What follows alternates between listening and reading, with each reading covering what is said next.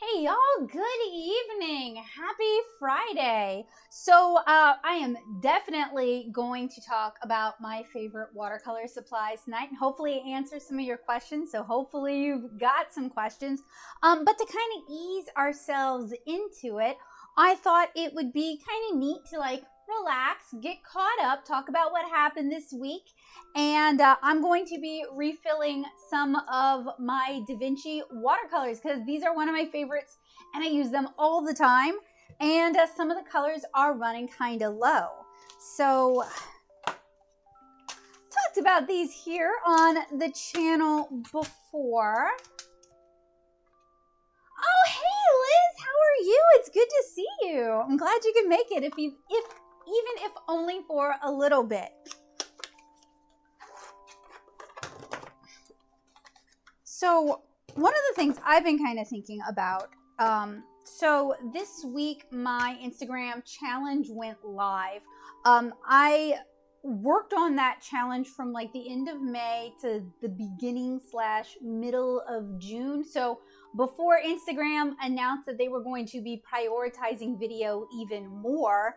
And I know a lot of artists have some very strong feelings about that announcement and about those changes. I've shared a link to that tweet that one of the founders made in the paint box.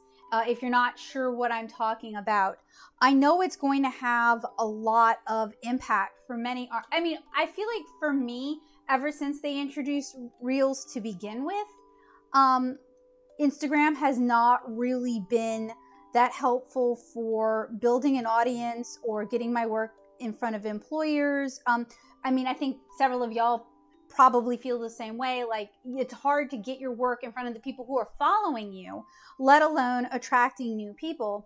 So I was really hoping that by jumping through all the hoops that Instagram said they wanted, that's what they're looking for. And they told several sources that. The source I went with was Rainy Loon, since that was the one when she shared, or when they shared all that, it definitely had artist Twitter in a flurry. That was like a year ago. I was kind of hoping that if I did all of those things and gave it a month, so I actually gave it some time, it might fix things. I was kind of hoping I was the problem. You guys know what I mean? And that it was like a fixable solution. And that month, like Joseph will attest, that was a rough month. I was spending so much time on my phone, so much time on social media, just trying to keep up with the challenge and recording the challenge.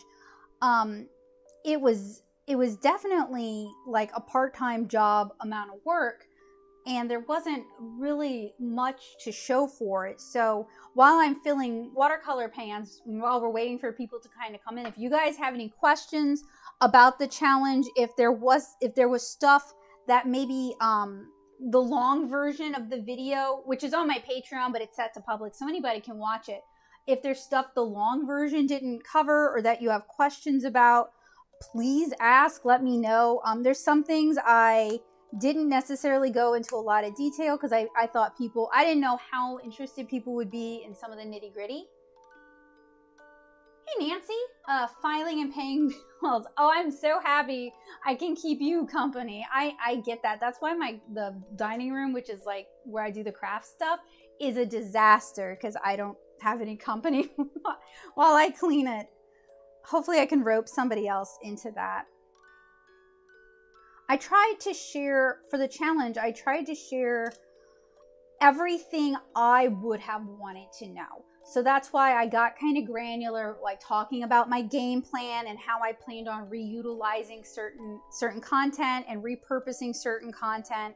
And that's why I didn't necessarily share every piece. I mean, they're there if anybody's curious about it. And I wasn't planning, like, I think Swell changed their Swell Entertainment, who I also was inspired by. I think she kind of changed some of what she was posting.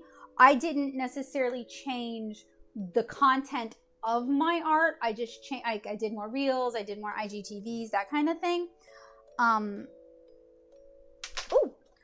But I definitely can say that it wasn't, I learned a lot, and it inspired some things, but I don't necessarily think it was worth it, and I would not necessarily recommend another artist try that, especially, you know, if you are using any other social media.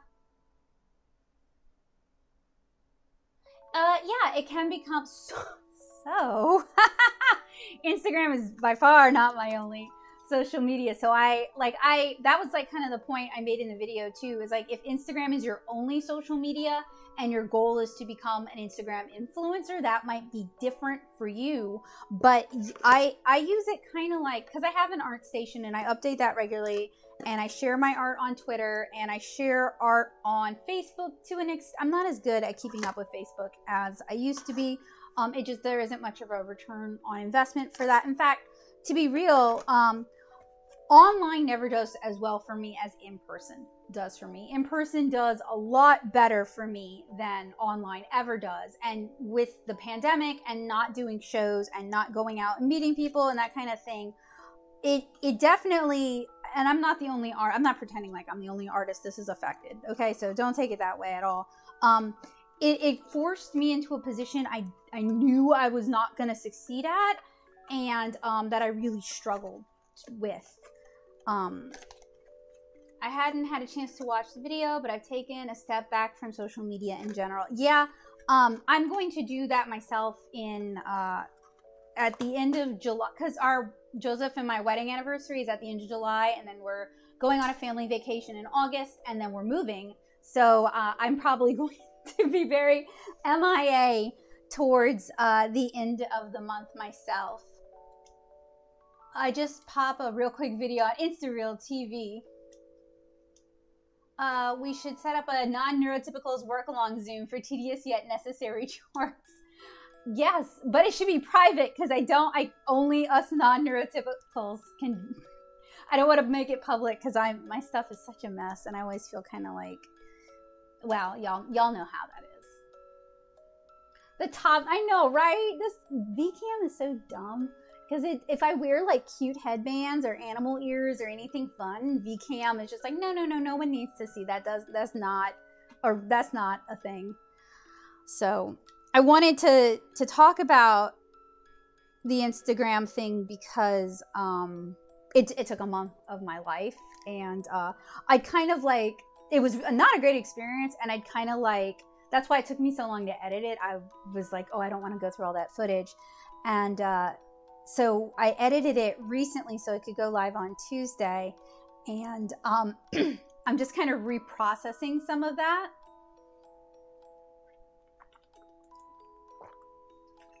That's not really what I'm saying, Joseph. Honestly, if you like my art, Instagram will probably hide it from you. So if you like my art, let me grab my art station, because at least art station's kind of more like DeviantArt used to be, where they're not necessarily they're not gonna benefit from hiding my art necessarily. So, ooh, it would be, a ghost would be cute. Yeah, like a work along chat would be fun. But I can't necessarily say like ArtStation has been just like so much better for me either, but at least it's not. Actually, that's one more thing I want to talk to you guys about before we jump into the main meat of the stream, and it's just mostly because it's been on my mind. I've been thinking about it a lot, so it's kind of like a solidarity thing.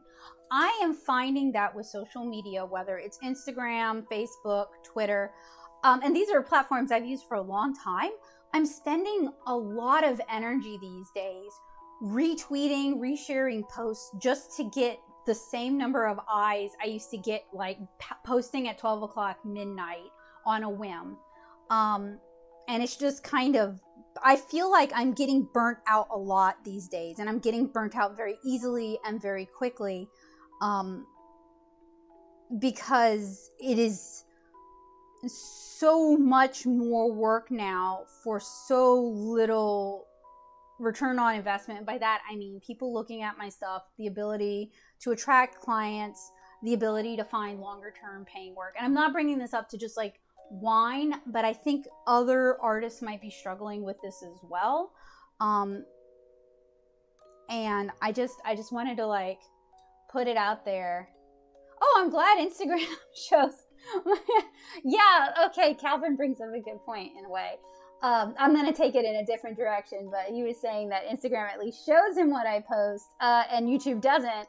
Yeah, that's like the fight I've been fighting all during the pandemic, is that the social media platforms that I'm using aren't showing the things I make to people who are like subscribed or following, and it is so frustrating and so demoralizing. And I'm not trying to be like, exactly, yeah, so Liz gets it. Yeah, it isn't. No, it's not worth the burning out over it. Is not worth it.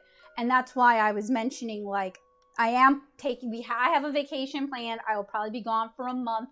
I'm not disappearing forever. It's just we're going to enjoy our anniversary, and we're going to enjoy a family vacation, and we're going to enjoy moving to our hopefully forever home. So I want to like leave that open and not be worried about keeping up with social media for that time span, so that I can just enjoy that moment. Because I found that, I mean, I'm not an influencer, and none of y'all are influencers in that regard, so I think y'all get what I'm talking about. We're artists and writers, and so we can't just post pictures of our vacation and that's our content. And there's nothing wrong with that if that is your content. I'm saying we often have to generate on top of that, and so it's just a lot, you know. But yeah, I do plan on taking a break, and I've just been going through these bad cycles of burnout this year, where I'll get really burnt out and really depressed, and then somebody will say something very kind, and it like reminds me, like, you know, internet is not everything kind of thing, and I'll feel energized and charged up again, and then I'll get back on social media and get burnt out again. And I want to like make it real crystal, like, for some people I think social media works in their favor, and I have been that person in the past, and I'm not that person right now. So you can be on both sides of the coin, but it's never our friend. You know what I mean? Like, it's not social media, whether it's Twitter, Instagram, whatever. Their goal is not to help us. Their goal is to make money off of our content in some way. So you can use that to your benefit. Right now, I think Instagram's making some choices that are making it, very, very, very difficult for artists. And even as an artist who does create video content, it was really, really, really challenging for me to keep up. And that's not even talking about the app's flaws and the site's flaws and the inability to schedule content unless you have, there's apparently other ways you can schedule to Instagram, but you can't use Instagram to schedule to Instagram. So that kind of thing.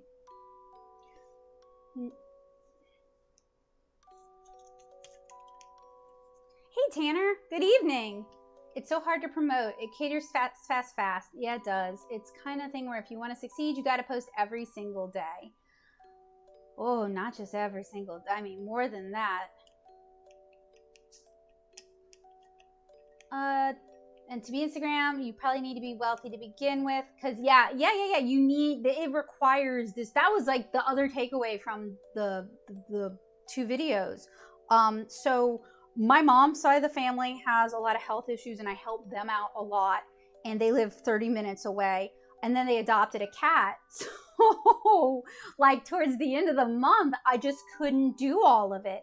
So if you take care of family, or if you're raising a kid or multiple kids, or if you work or anything like that, it's very difficult to be able to even just post every day, because like where they live, they don't have good internet signal, and Instagram, even for a video, a picture, Instagram is very finicky about internet connection. So what about people who live in countries where the whole country doesn't necessarily have the greatest internet signal, you know?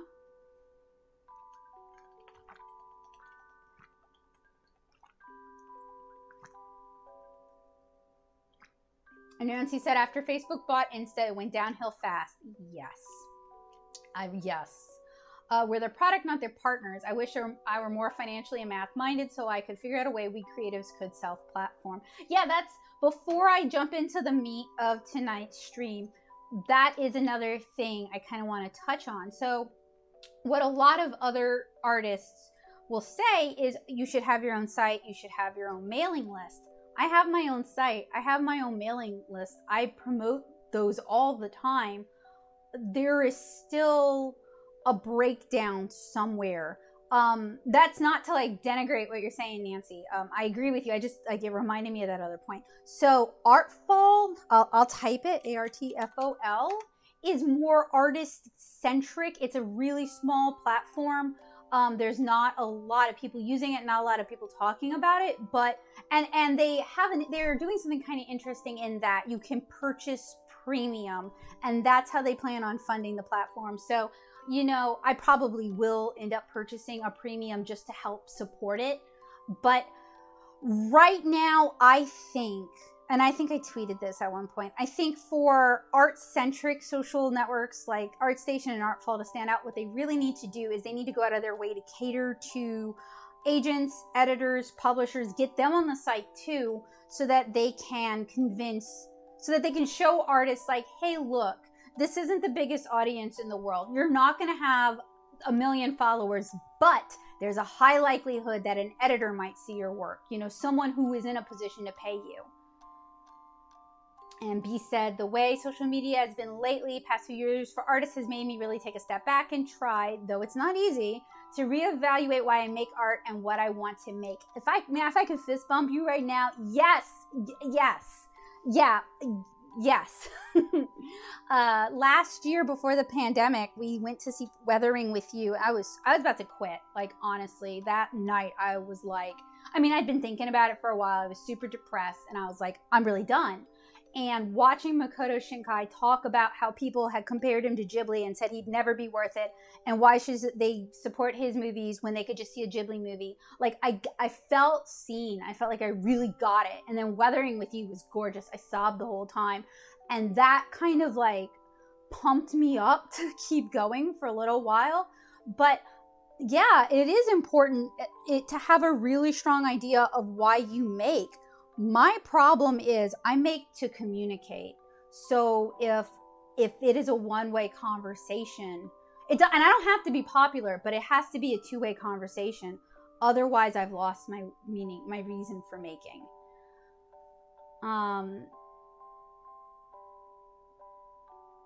We band together and make our own platform. We'll see. I mean, we could revisit that conversation, but check out Artful, check out mastodon.art, and check out Pillowfort, because these are all platforms that are, so Artful is, I think, trying to do what Instagram has decided they're not going to do. Mastodon is trying to do what Twitter has decided they're not going to do, and Pillowfort is trying to do what Tumblr said they weren't going to, or not going to do anymore. Oh yeah, Joseph totally wants to make a social media platform. That's definitely his dream. All right, so now that I mean, we can totally keep talking about that, but I'm going to switch focus now to my favorite watercolor supplies, because, I mean, not last week, but the week before, we talked about Hake Brush's favorite art supplies when checking out her art supply box. And I thought it would be really cool to like just chat with you guys about my favorites. And hey, Bugsy. Yeah, we're talking social media and watercolor. So I actually have an outline that I wrote, hoping that I could be more together. And I'm going to do my best, y'all. So I'm just going to start bringing things out in batches, talking to you guys about what I like, why I like it. Y'all are definitely totally invited to make your own suggestions, because, like, you know, I can't cover everything. And I also really love how different artists like different products. So, you know, you're totally welcome. Please do talk about, oh, what mess did I make? Talk about your own favorites. And these are in no fancy or particular order. Well, it is big news. The Instagram stuff definitely left shockwaves on Twitter. Not that people necessarily didn't see it coming. It's just, you know, it's not great news. I mean, it's really, really, really bad for photographers. I'm sure there are a lot of wedding photographers who have built up their entire business thanks to Instagram helping them out and helping spread word of mouth. And now they might be, you know, SOL. And I mean, not that Instagram owes us anything really, you know, we're using the platform, but when you've been encouraged to build your whole life and put all these hours and put all this time into a platform or multiple platforms, and they change things in a way that is just so fundamentally different from what they used to be, you feel like the world has just been ripped out from under you in a way. And yeah, that's rough. Sorry, I'm looking for some scratch paper because part of my goal is I want to demonstrate these things for you guys as much as possible so you guys can kind of get the gist of why I like what I like. In case I haven't like blathered on about it a million years, how is it that when I need like scratch watercolor paper, I never have it, but I grabbed a bunch of stuff tonight so I'd have it handy. Well, whatever. Okay. Maybe I just don't want to like use nice paper for this. So I'm going to start with my drawing implements. So Queen Messy here. Let me give you guys kind of an overview first. Oh yeah, the camera's not going to pick that up. So usually when I am starting a watercolor illustration, I'm either starting it, I mean, this is not 100%, and we'll go into that. I'm usually starting it with either pencils or with inks, and sometimes with like, I do that lineless technique where I use colored lead for the underdrawing. So that's kind of where I'm starting with this tonight. And generally, I like working with stuff that's going to be water safe, even if my plan is to ink it after I've painted it. So this is just an inexpensive little, like, it's not even a watercolor sketchbook really, it's like a general use sketchbook. This is cellulose paper. It's not super great, it's not super exciting, it's just good to kind of demonstrate.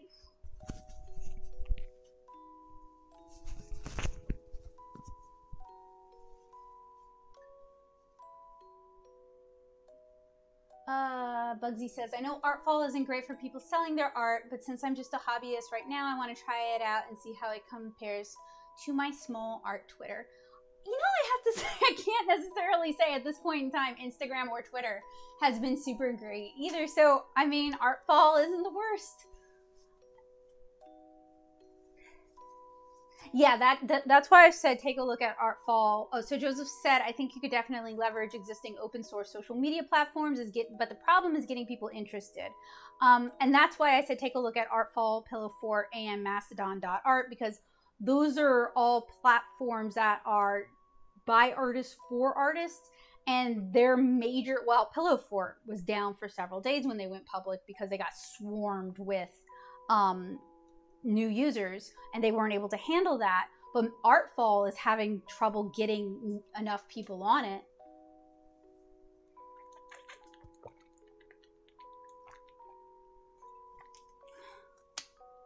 And Joseph said most people are already overwhelmed with the number of social networks, so you need a clear vision which is communicated easily. And I think the way that's going to happen is if Instagram actually decides to go TikTok, and all the artists are like, I can't do this. Okay, so I really like using colored lead. This is dang it, very soft tonight. It's because it's so humid. It's been raining nonstop for like a week and a half. And when that happens, the colored lead gets like really snappy. So what I like about Pilot Color Eno is that I can do all my sketching, and then I can either watercolor or marker on top of it, and it will basically, like, as long as I erase all the extraneous lines, the lines that we don't really need, it basically looks like I never penciled or inked it. I just went straight in.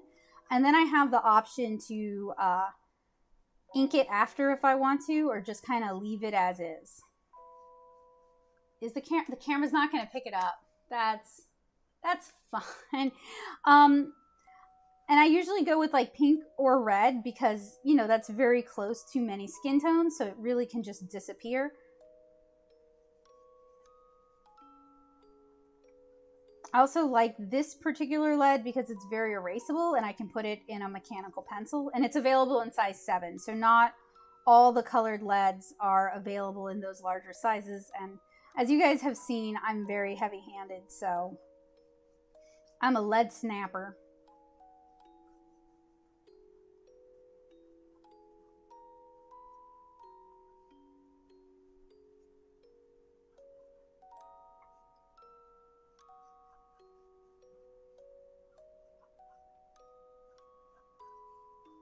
Maybe I'll paint that towards the end of the night, but that's one of the reasons I like using this. I also like inking with brush pens. So, I mean, yeah, you can use fixed width nibs. I think everybody's pretty familiar with like microns and stuff. Those are waterproof. Those are alcohol marker safe.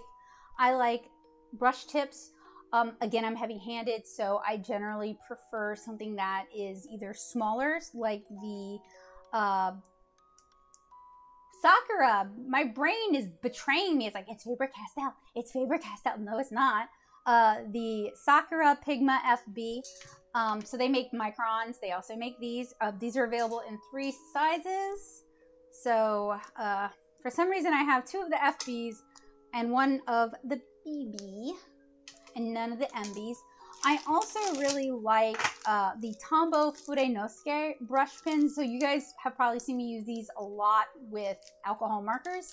These work with watercolor as well. They are waterproof, but usually when I'm using these and I'm watercoloring, I like to ink with these after the fact rather than before. In fact, if I do a little bit of digging, I can actually kind of kill 2 birds with 1 stone. So I was talking about lineless watercolor illustration. So this is set up for just that. And then I could ink it after.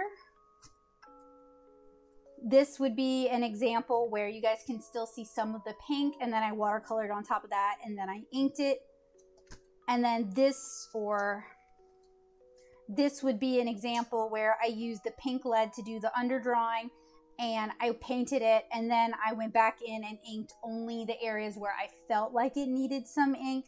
So I really like that technique because it results in a much lighter feeling illustration, and you can use the ink to tighten up the illustration, and it doesn't necessarily add a whole lot of black or a whole lot of darker colors unless you want them added in. It's also just good for sketching because it's not like you have to wait for if you do the lineless style and then ink after, it's not like you have to wait for the ink to cure. It's not like you have to worry about smearing. You can just, and it's not like you're erasing all this extra graphite.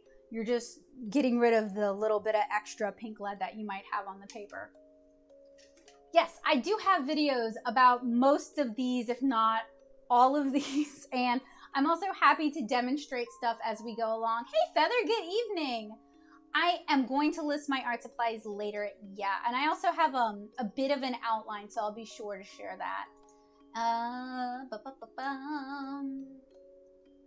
And Nancy and Calvin are saying that it only appears in shadow. Yeah, I have the studio lit up like the sun, and the camera that I'm using is not the best camera. So if I were going to be doing a portion where I sketched a lot in the pink lead, I'd go ahead and adjust the camera so you guys could see it, but hopefully not. Hey Nisa, good evening. Yeah, so I'm a big brush pen person, mostly because you can get the really, really fine lines. Oh, it's not gonna show up. That stay. And you can get the really thick lines. And I also find that ink a lot faster with a brush pen than I do if I'm using microns or fixed width nibs, just because I don't have to like go over the same area a million times trying to get my line weight thicker. But you know, it's a your mileage may vary situation, and the more you use something, the faster you're going to get with it. The Tombow fudenosuke pens are a little bit harder, like a little stiffer than the Sakura Pigma ones, but I mean, I like that about them. They're also available in a bunch of colors, including neons. You can get them in sets. I was buying them open stock so that I was only getting the colors I might actually need. And most of these are running dry because I use these all the time, especially if I'm doing like an alcohol marker piece. I love doing the line art. Actually, I have some examples. Let me grab some. But I love doing line art with the colored inks because I think it adds a lot of vibrancy to the illustration. So here is an example for an upcoming tutorial. The Tombow fudenosuke to go ahead and ink that.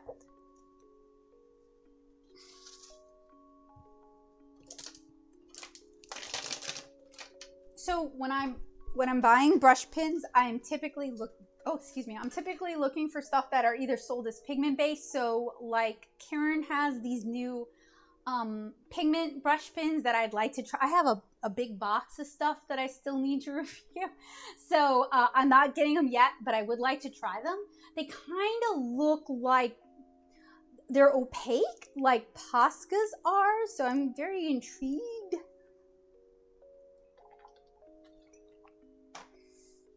But typically I'm looking for like pigment based inks. So when Kuretake released the Cambio Tambiens, I was really excited because these are waterproof and marker proof, and you get a much larger brush on them. The only downside to these is you can't control the ink flow, so squeezing the body does nothing to help, and they will just like dump ink on the paper. But they are alcohol marker safe and waterproof, so if you like to work larger, these could be a great fit. And I think these are available in 12 colors. Again, I got open stock, so I just got the colors that I knew I would actually use. And Pentel has a black pigment pen that I also really like, and I do use it pretty frequently, and they've wandered off somewhere. And Nancy said, I just bought a new to me Molotov Arc Masking Liquid Pump Marker. I haven't tried it yet, but really excited. I remember I used to really like the Molotov. My only problem is, and Cindy mentioned a solution to this, but she's not in the chat tonight. My problem was they use these like fiber tips, if you've got the one I'm thinking of, and the fiber tips die really quick. Even if you're really careful with them, they get all clogged up. But Cindy was saying that she buys like the empty and then fills it with the liquid sold for the pump marker. And the empties have, I guess, a different nib, and they're not, it's like the twin, and it's not as likely to clog. I wish she was in here because she could give more feedback. And Tali said, before I had the color Eno, what did I use prior for my undersketching? I have been using color Eno for 15 years now, so a minute. Before that, I was using the Pentel Red and Blue lead. There just wasn't a lot available at that time. There's a lot more available now. But I wasn't doing watercolor or anything like that on top of it. I was just using it as underdrawing when I was doing anatomy studies, and just graphite because I was just using it for anatomy studies. But if you don't want to order the color Eno, I'm looking, Papermate makes colored leads for mechanical pencils now, and you can get those at like Walmart. You can get them at, I've seen them at Michael's, these. And these work okay. They're different, there's different colors than the color Eno, so they're darker. They might not be as prone to just kind of disappearing, but I mean, it's a similar principle. Oh, Cindy was in chat? I'm sorry. I missed it. Yes, masking liquid in a pen is I love the idea. I've tried the Molotov and I've tried the Cambio, and the Cambio has a plastic nib to it, so it's a little bit better, but it still ends up clogging on me and dying. And then I'm like, I love the idea and I hate the execution.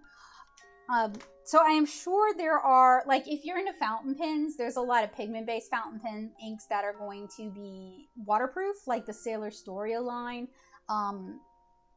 The Platinum Carbon Black is pigment-based. There's like the Kuro ones are all pigment-based. In fact, Kabosha and I, once upon a time, had a Tumblr dedicated to our experiments with fountain pennings a few years ago, and we kind of talk about what's like 100% waterproof there. And you could put that into like a brush pen, or you could put it into like an empty pocket brush, or you could use it with a dip brush. That has some options there. I have a bunch of Storia inks, but they're all packed up.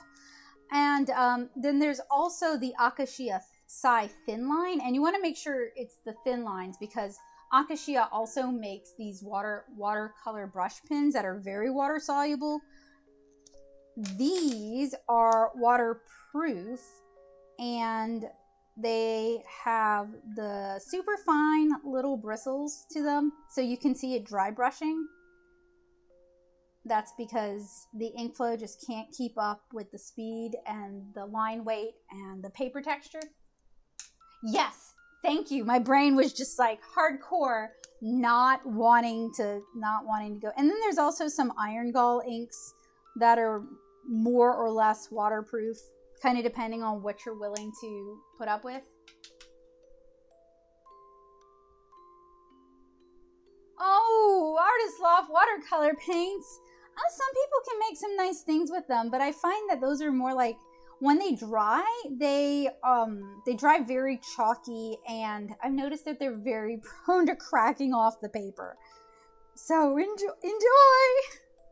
Maybe if you added some glycerin, you wouldn't have those problems with them.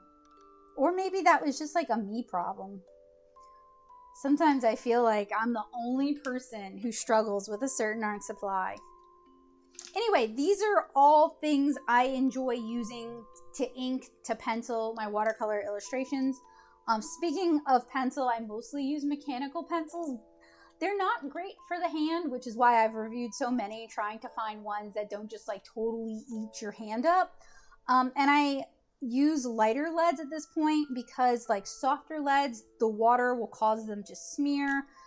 They're just more noticeable on the paper. So unless I was doing like a graphite wash or something like that, where that's okay, I use like an HB lead or an H lead.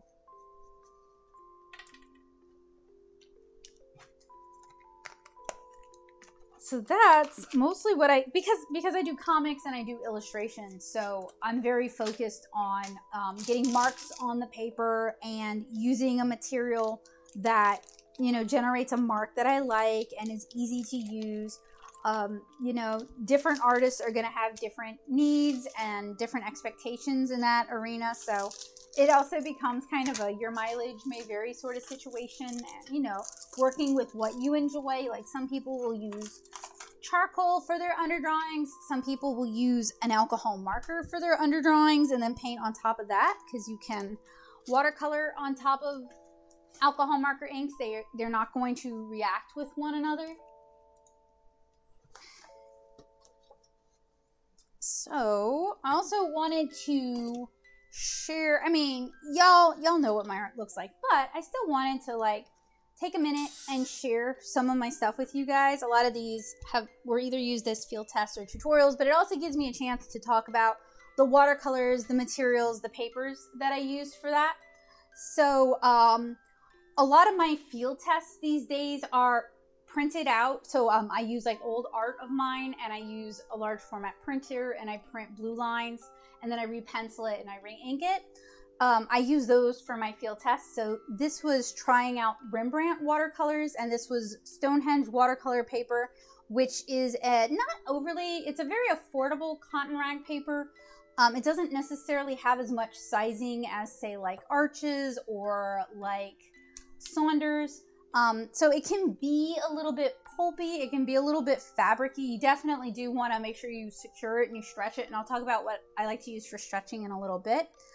And it was inked with the Sakura Pigma FB. So you're going to see that a lot.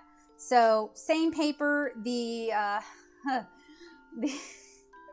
sorry, brain is just like hardcore shutting down right now. The Stonehenge Aqua Cold Press, inked with a Sakura Pigma FB. And this was the PWC watercolor field test. I really, really like the PWC watercolors. Where I get them, I buy them open stock, and they're like $5 a tube for a full-size tube. So that's a great price for professional grade watercolors. And I would say that, so they're made by Shinhan, and I would say they're probably comparable to Holbein, and they definitely feel about as milled, as finely milled as Holbein. So if you like Holbein and you're in the US and you're looking for something a little cheaper, PWC might be a good fit for you. So with a lot of these, I paint them and then I end up re-inking them because I find that some of these watercolors, like the Rembrandt, are more opaque than I'm really expecting. And that can kind of negatively affect the color gamut, the contrast gamut of the illustration, because it creates a muddy haze over the inks. So I'll re-ink it just to kind of help boost that contrast again. And that's just become part of my process. I've gotten really used to that. So Stonehenge, Sakura Pigma FB.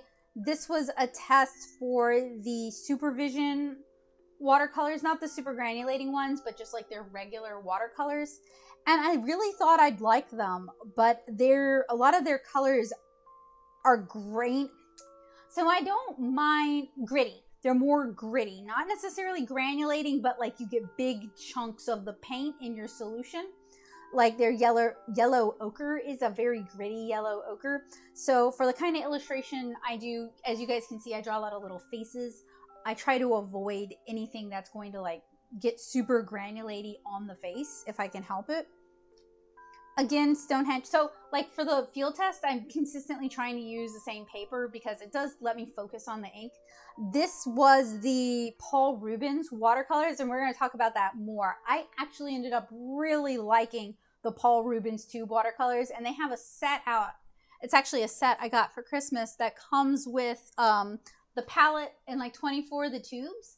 And it was a really good deal for the price. So that's what I would recommend to somebody who doesn't mind putting down a little extra money, but they want to get started on the right foot. Granny yellow ochre means granulation. Okay, no. It was like chunks of the paint, like a millimeter in diameter. So it wasn't dissolving into the solution. Like I'm not talking like, I know granulation, like, and even then, I like predictable granulation when I'm painting characters.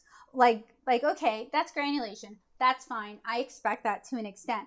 But I don't expect the paint to, like, leave chunks of the paint. Like, it wasn't processed very well after I've already mixed the color. Like, I want it to dissolve more. And then if it falls out of solution, that's a different story.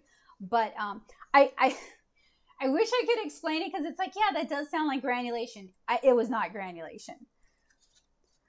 And then this would be on Saunders watercolor paper. So all the papers I'm showing you guys right now, with the exception of like one, these are all going to be cottonrag watercolor papers with cold.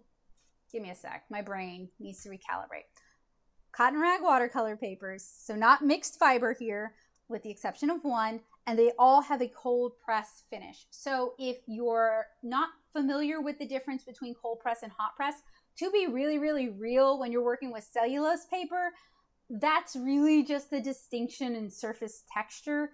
And me personally I would not recommend you get like a cellulose based hot press for watercolor, because you might as well just paint on Bristol for that.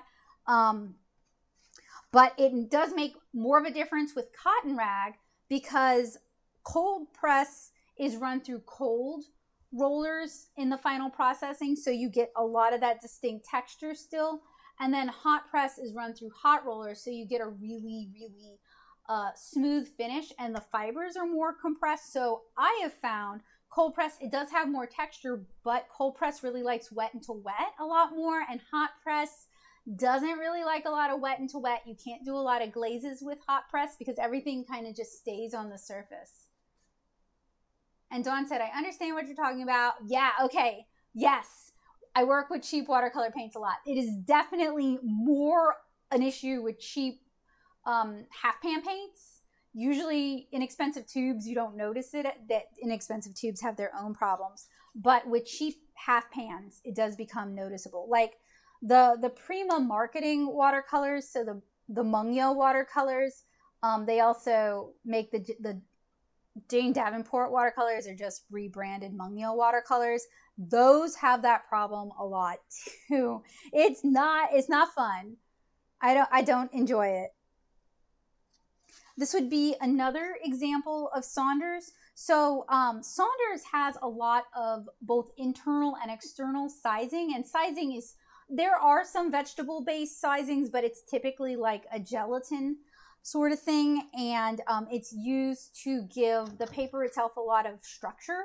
And so Stonehenge watercolor paper, you know how I said it gets kind of pulpy, it gets kind of fabricy and floppy. It doesn't have a lot of internal sizing. Saunders is a lot like painting on board or cardboard, and it has a lot of sizing. And years ago, I got in a Twitter fight with someone I knew from undergrad who said that stretching watercolor paper removes all the sizing. It doesn't, because if that was the case, then every time you do a really wet watercolor wash, it would remove all the sizing. If you're using hot water, it will remove the sizing because it's gelatin, it'll dissolve. But if you're using cold water, it's not going anywhere really.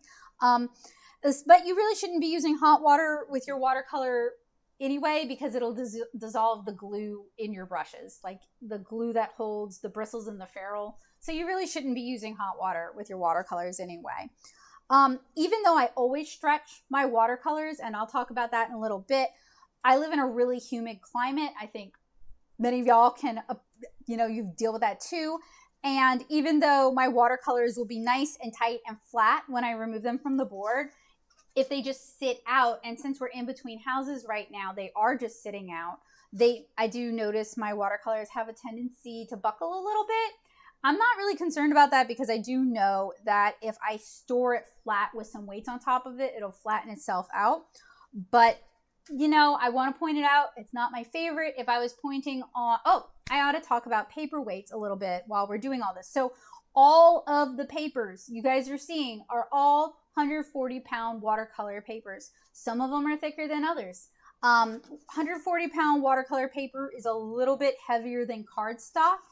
And it has to do with oh my goodness, the weight of like a ream. I'd have to look it up. It's a specific weight. It doesn't mean that each page weighs 140 pounds, but it has to do with like a certain amount of that paper weighing a certain amount. So 300-pound watercolor paper is much, much thicker. That's more like illustration board. 300-pound watercolor paper, you don't necessarily have to stretch it because it's very heavy watercolor paper. 300-pound watercolor paper is not going to bend like this. And on that note, this is Cheap Joe's Kilimanjaro watercolor paper, which I do really like, but it's a bit more like, it takes colors beautifully, but in terms of like weight and bendiness, it's a little bit more like a student grade paper. And Dawn said, I love using hot press watercolor paper for color pencils. It works great. Yeah, I bet it would. You get that like kind of buttery smoothness with it. And Calvin said, all my painting develops some kind of bend due to humid air, even though I'm using 300. Ooh, even though 300 is 140 pound. So that's what I'm noticing as well. And it's just the humidity, the paper reabsorbing it. So this would be another example of Stonehenge watercolor paper. For this though, I just used my Daily Driver palette, which I'll talk about in a little bit. It's just bits and bobs of my favorite brands and favorite colors all in one palette for my own convenience. And I'll also talk about having a convenience color palette in a little bit as well, because I know that's probably going to come up. I believe this is on arches. So when I'm buying watercolor paper, I'm either buying it in a block, and I'll grab a block in a minute. Blocks are pre-stretched, but sometimes I'll cut them and, use them as a single sheet, or I'll buy them as a pad where they're only bound on one side. I don't really like buying the big loose sheets. In a way that could be more economical because you can tear it down to size, but like, let's be real. Do y'all ever tear them down to size? I don't ever tear them down to size. I have tried that in the past, especially with some of the Strathmore papers that aren't available in pads and aren't available in blocks or sketchbooks, and I never really get around to it. And if you guys have any questions, like, please tell me. I'm just kind of rolling through stuff. When storing my illustrations, what do you use? Usually I will use archival boxes from Dick Blick because they are acid free and they're meant to help preserve your art for like 100 years. And all of those are at my mom's house right now. So all of my comic pages are at my mom's house because I would have liked to have shown you guys my comic pages, but I don't have them. I will also use Itoya. Let me spell it because my pronunciation is horrible. Itoya portfolios. And I go with the Itoya, the cheaper Itoya ones, because they're still going to be archival. They're still going to protect your paper. They're a book format, so they have individual plastic sheets with acid-free paper in between, and you can store your work in that and then shut it, and that'll help keep it flat. And I like that especially for art that I sell or to take to shows, because it's also easy to, it keeps it safe and it's also easy to display. You can also buy archival bags. Crystal Clear makes some decent archival bags that aren't too expensive. And I use the Crystal Clear bags when I'm selling like watercolor commissions or alcohol marker commissions. They're also, so all of three of the things that I've mentioned also have some UV protection properties as well. Dawn said they fell in love with buying paper in rolls. It is more of a bargain. It is way more economical. Blocks and pads can work out to be more expensive. That is definitely true. My thing about the sheets and the rolls is they will probably get damaged. I have a cat. I'm kind of a mess. I don't have a lot of space to like lay it out and tear it. So it's really about finding what works best for you. And yeah, archival boxes are a thing. Dick Blick has them. Let me grab them. They have all kinds too. I buy their brand because they're a little bit cheaper. But there's a lot of different archival storage solutions.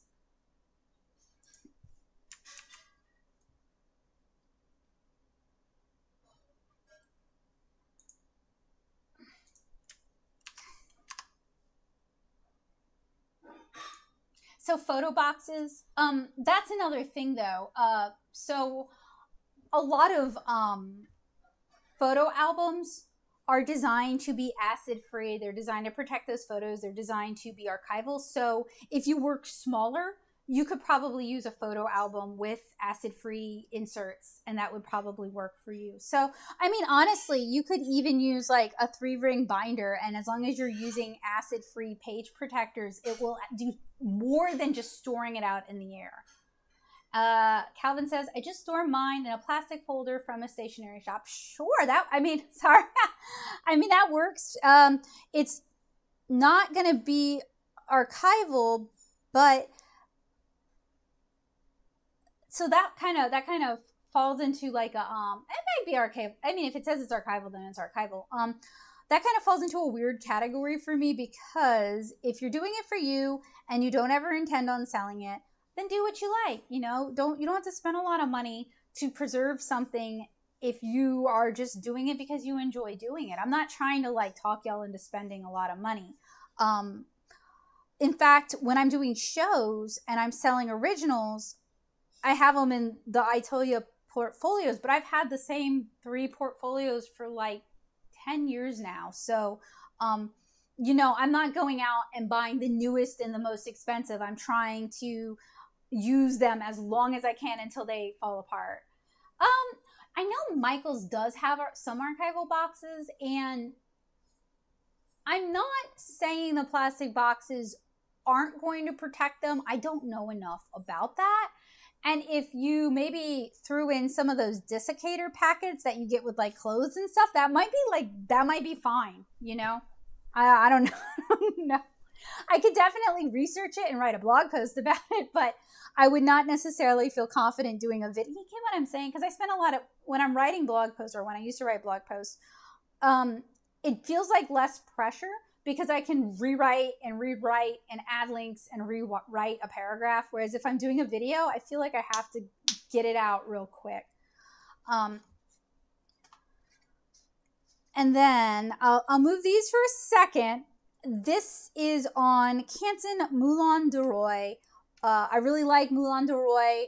It can be a little harder to find. I can find it from Jackson's. And Maddie, who's not with us this evening, told me that it's meant to be double-sided. So I haven't ever tried painting on the back, but it seems like the back is more of like a hot press, closer to a hot press finish than the front. So I would definitely be interested in experimenting with that some in the future, because I have some misprints from my printer, and usually what I do is I just cut everything out except the area that's misprinted. But if I can paint on the back, then I can just use the whole thing on the back and just ignore what was on the front. Yeah, I will be able to report back soon regarding the desiccator packets. I just don't know yet. See, I was thinking building a box that had computer fans in it, because a lot of getting watercolor to dry is air circulation. But the desiccator packs are actually going to probably be useful for long-term storage if they are not acidic, if they don't add acid to the environment. And then finally, out of this little selection that I have, it wasn't much, I just picked some favorites that I wanted to show you guys. I have some watercolor examples on my Martini. I'm sorry, the script it's written with is like really hard for me to read for some reason. The fishies. And these are a mixed fiber paper, and usually I hate mixed fiber papers. Like Fabriano makes a mixed fiber paper. I hate it for watercolor, but I like it for inking. I generally have the stance that mixed fiber papers have the worst of both paper types. They just have the worst problems from both. And this one isn't really much of an exception, but it's so small and so cute. And there's just something very satisfying about small, cute watercolors that I'm going to use it anyway. So these were penciled, and then I inked them with the Sakura Pigma, and then I erased the pencils, and then I painted them with different various watercolors. So this one was my core pocket set, which I also really like. Also, please do not take me talking about a bunch of different things as me saying go out and buy a bunch of different things. I'm not saying that. I just have a problem with accruing art supplies, but I do try to use them. So I'm not over here like you have to have these things. You definitely don't have to have these things. And we can talk about the things I really recommend and I think you'll enjoy the most. But I kind of just wanted to like share my favorites with you guys. And then if you guys want to see, I do put watercolor paper under a ceiling fan, sir. I do that. I know the tin's cute too. They got me. It's easy to get me. They got me. So what I like about core watercolors is that their colors are really clean and vibrant. You do get some granulation, but because they're not using gum arabic, my gum arabic is not even representative of what gum arabic looks like, because it has gotten so nasty and brown, but it is normally kind of a yellow color. They use Aquazol, which my Aquazol is kind of turning yellow, and it's usually clearer. Anyway, so you end up with cleaner colors, like cleaner purples, cleaner blues. I have had this palette a while, and I use like several years, and I use this palette all the time. And I do need to refill it. I'm just going to refill it from the tubes. And they last a really long time. So I feel like this palette is a good investment for someone who would like to use professional watercolors, doesn't have a lot of space, doesn't want to buy a bunch of colors, and they want something that's going to be decent off the bat. They want something that they're going to like off the bat. And I'll talk about student grade versus professional grade in a little bit. I've been reviewing some better student grade watercolors, so if you really don't, this is like around $50, so if you don't want to spend all that, I can recommend some decent student grades. But you know, the thing is, student grade paper, student grade paints, they don't really handle the way professional paints do. It's literally like using tempera, little kid tempera watercolors and saying, okay, I've used watercolor. They're not bad, they're not unusable, but they're very different. And it honestly helps to have experience with the nicer stuff because you kind of learn some tricks that you can then use with the cheaper stuff. But I'll talk about that a little bit more in a second. This one was done with the Daniel Smith Ultimate Mixing Palette, which I have, and I don't know where it ran off to.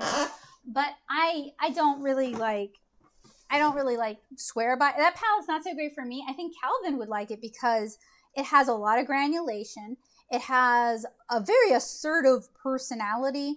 And there's some opacity to the colors, so I think it's a good palette for landscape artists or people who are not going to do 3 million layers, but for somebody like me who's going to do a bajillion layers, it's not the best fit, but it is still a quality watercolor palette. It's just not the best fit for the kind of art I like to paint. This was done with like a variety of paints, but a lot of the, this is kind of a specialty custom palette for me. A lot of the more opaque colors that Holbein makes and that PWC makes, so kind of over here and over here. And I kind of treat these as a specialty palette because for me, these more unusual like neon kind of colors and more opaque kind of colors, you can't mix them the same way you would necessarily mix your average watercolor. So by keeping them in their own palette, I'm not going to make the mistake of using them and making mud and wondering why I have mud. And then this one was painted with the Da Vinci palette that you guys saw me refilling way back when we were talking about Instagram. So this palette has gotten a lot of use. What I like about this palette, first off, these are made in America, so is Core. With their mixing palette, you get whole pans. So if you like to paint big, you can actually get your brush in here, which with the Core palette, those pans are so small. You can refill it just from the tube, same with Core. I do find that buying tube watercolors and then refilling my half pans or pans is more economical than buying, you know, half pans or pans. For years, I used to go out of my way to buy Winsor & Newton half pans because one of their reps had me convinced that they were super specially formulated to reactivate and no other watercolor, blah, blah, blah. He basically oversold they're fine, but you can refill your half pans with tube watercolors in most instances. Mayan blue is like the glaring example, and no, you can't because it turns to clay.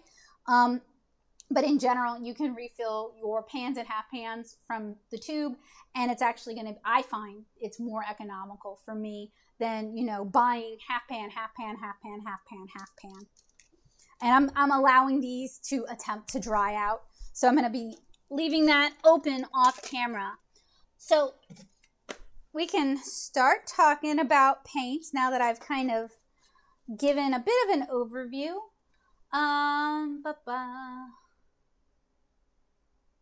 Give me a sec. Sorry there. It's a shame that sharpener is cute. Which sharpener?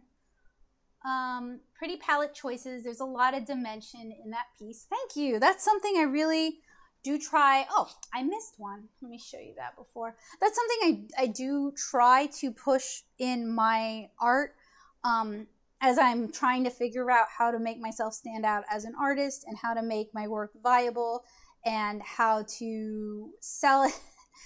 As I try to figure out the commercial elements of finding an agent and marketing my work, that's something that I'm really working on, is creating dimension and creating a sense of atmosphere and creating a sense of character and personality and creating environments. So that's something that when I'm painting, I'm really thinking about those things a lot. And I find lately I've been talking about them a lot in my tutorials, not so much about this is how you paint, but like my thought process behind what I'm doing. And I hope that's helpful to people because I think it's helpful too. And Calvin said, too many watercolor sets come with half pans. Not really sure why it's so popular. It's a cheap way to get a lot of colors in a small set. And we'll talk about that in a second. So talking about paints. Oh, I got up to show you something. What was it? Okay. And this is not by any shakes all inclusive. I'm just grabbing a few things so we can kind of talk about them.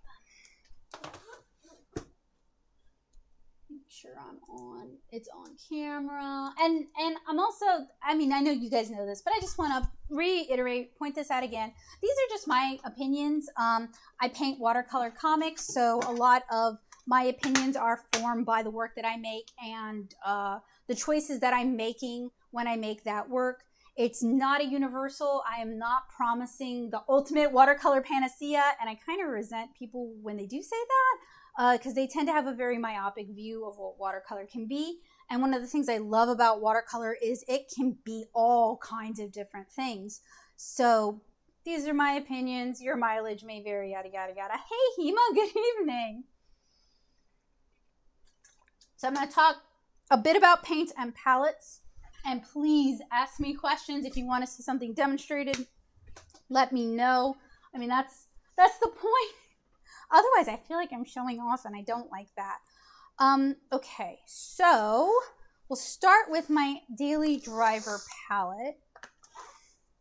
This thing is so ratty and beaten up, and it is about as old as Kira is. So I've been using this thing for about 10 years, and it doesn't shut. I have to tape it, and it has gone with me to so many conventions. It has flown with me so many times. It's gone with me to several countries.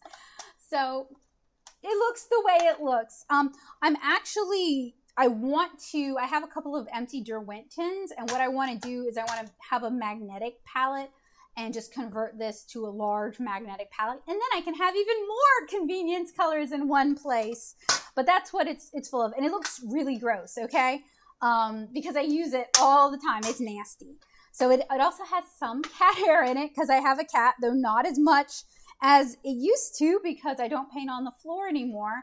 So one of the things I want you guys to kind of notice is, so this is my color map. Many of these colors look bright, look vivid, but then when you look at them in mass tone, so the pile of paint, they're not that bright. And that's because most of these paints are not including optical brighteners to make the paints look more enticing, to make the paints look more vivid, and to stretch out the paint. So this palette is well loved. This is the Mei Liang watercolors. And this is actually like the student grade version of the Paul Rubens watercolor. So this is their less expensive line. And they're still good. I still like them. I do recommend them. As you guys can see, lots of bright, vivid colors. In fact, everything's kind of the same amount of intensity. And when you look at it, there's more bright, vivid colors in mass tone, right? So they achieve this by adding optical brighteners. So like PW6, which is a pigment white, like what's used in like titanium white, they will add that to these to stretch it out, to make the paints cheaper because it's a really cheap pigment, and to make the paints look super bright, super inviting in the palette. And that's one of the reasons I don't really love student grade watercolors, is learning how to paint around those optical brighteners is a bit of a challenge. It does take some experience. You can't really mix colors the way you would because they'll turn to mud, which is one of the reasons why they give you like a million colors, so you're not mixing so many of them. And honestly, if you handle them kind of like you might Gensai watercolor, they handle a lot better like that. Don't try to do too much color mixing with these kind of student grades. Now, I used to hate student grade watercolor and would really like get on a tirade about them because I had tried Cotman. I really don't like Cotman. And I tried Sennelier's La Petite Aquarelle, which is not good compared to regular Sennelier. And my big complaint is that in the US, student grade watercolors cost almost as much as their professional grade counterparts. So just to me, at the time, it was just spend some extra money and you'll get way better paints. But then we started getting this influx of Chinese student grade watercolors that are actually pretty good. Like, I've already field tested the Mei Liang and I like them. I would recommend them as a great beginner palette, very affordable. You get a lot of colors. It's about $20. And once you're done with these, buy their big brother Paul Rubin, also very cheap. And then these are the Mia watercolors. The review hasn't gone live to the public yet. And I think these are student grade watercolors. To me, these are student grade watercolors. The price point also says student grade. They're about 20 bucks. And you guys can see a lot of really bright, vivid colors, lots of optical brighteners.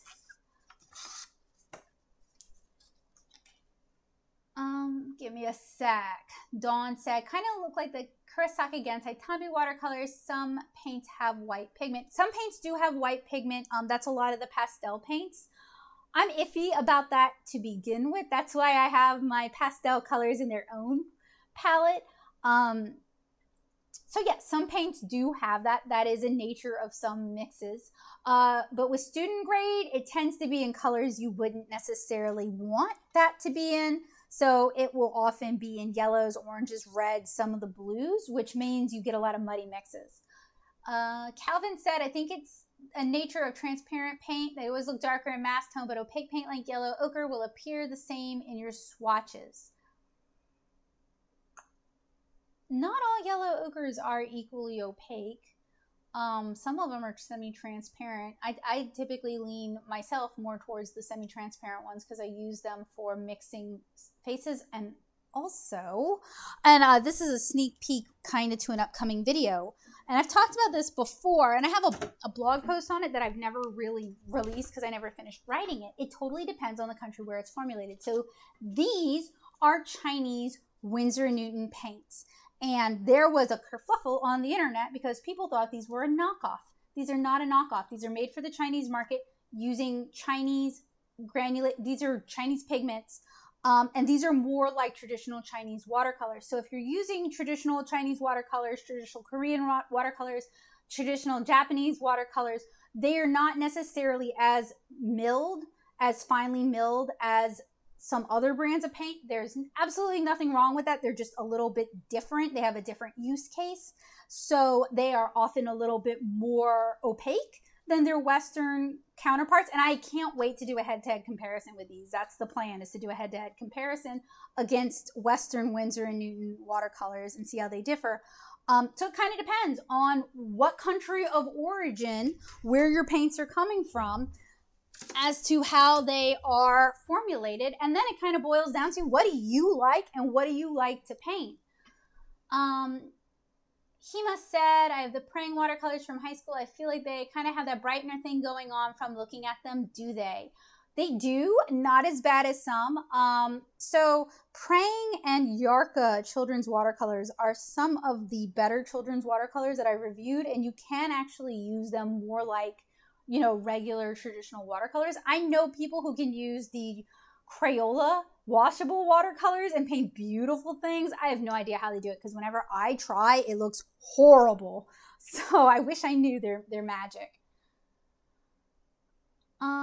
Liz said, Becca, since you have your palettes out, what are your favorite colors, most used colors, favorite mixes, and do I have a brand preference? Okay. Whew, okay. Let me copy and paste that so I don't lose it because I'm going to answer it. Thank you. That's a fun, these are all fun questions, but that's a fun question. The ADHD brain is a wonderful thing. And then I'll talk more about student paints. Okay, so my favorite colors for the most part end up in this ratty looking palette.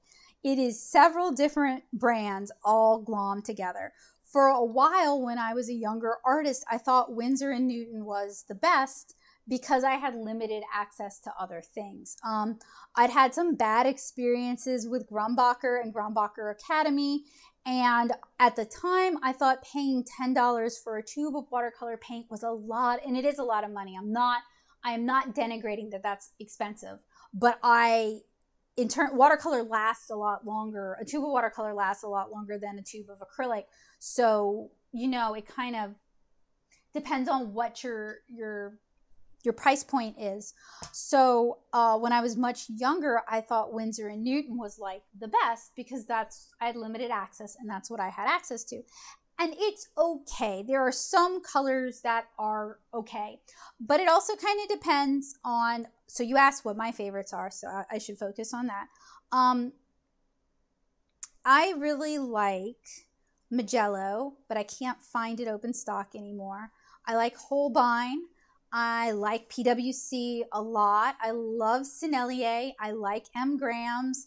I like Daniel Smith, but maybe not as much as some people like Daniel Smith, but I really like certain colors. So for every brand that I have in here, I like them for certain colors. So like ultramarine, I really like Sennelier's ultramarine. It is a really, really clean, pretty blue, and Sennelier uses honey as the binder, so it's quick to activate. I don't have to scrub at it. I used to hate ultramarine because some cheaper ultramarines, like Winsor & Newton's ultramarine, has a lot of gunky gum arabic in it, and it looks dirty, like it's a dirty dark blue color, whereas Sennelier's is a really pretty color. On the other hand, though, Winsor & Newton makes green gold that I absolutely love, and I love their Van Dyke Brown as well. And then I really like Holbein if I can get it, or Daniel Smith if I can't. They're Hooker's greens. And then Sennelier makes a Chinese orange that's just really nice, and I use it a lot. It's kind of an earthy orange color. Holbein, they call it cherry red, but it's quinacridone red, and it's kind of a really pinkish, bluish red.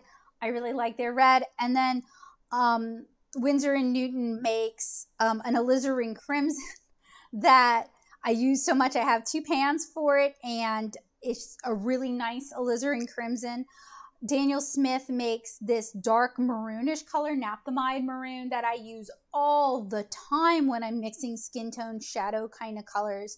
Holbein makes this, I think it's permanent mauve, that I also really like for skin tones. So I have a bunch of yellow ochre-ish colors here. This one is a Winsor & Newton one. I cannot remember what its exact name is. It's not just yellow ochre.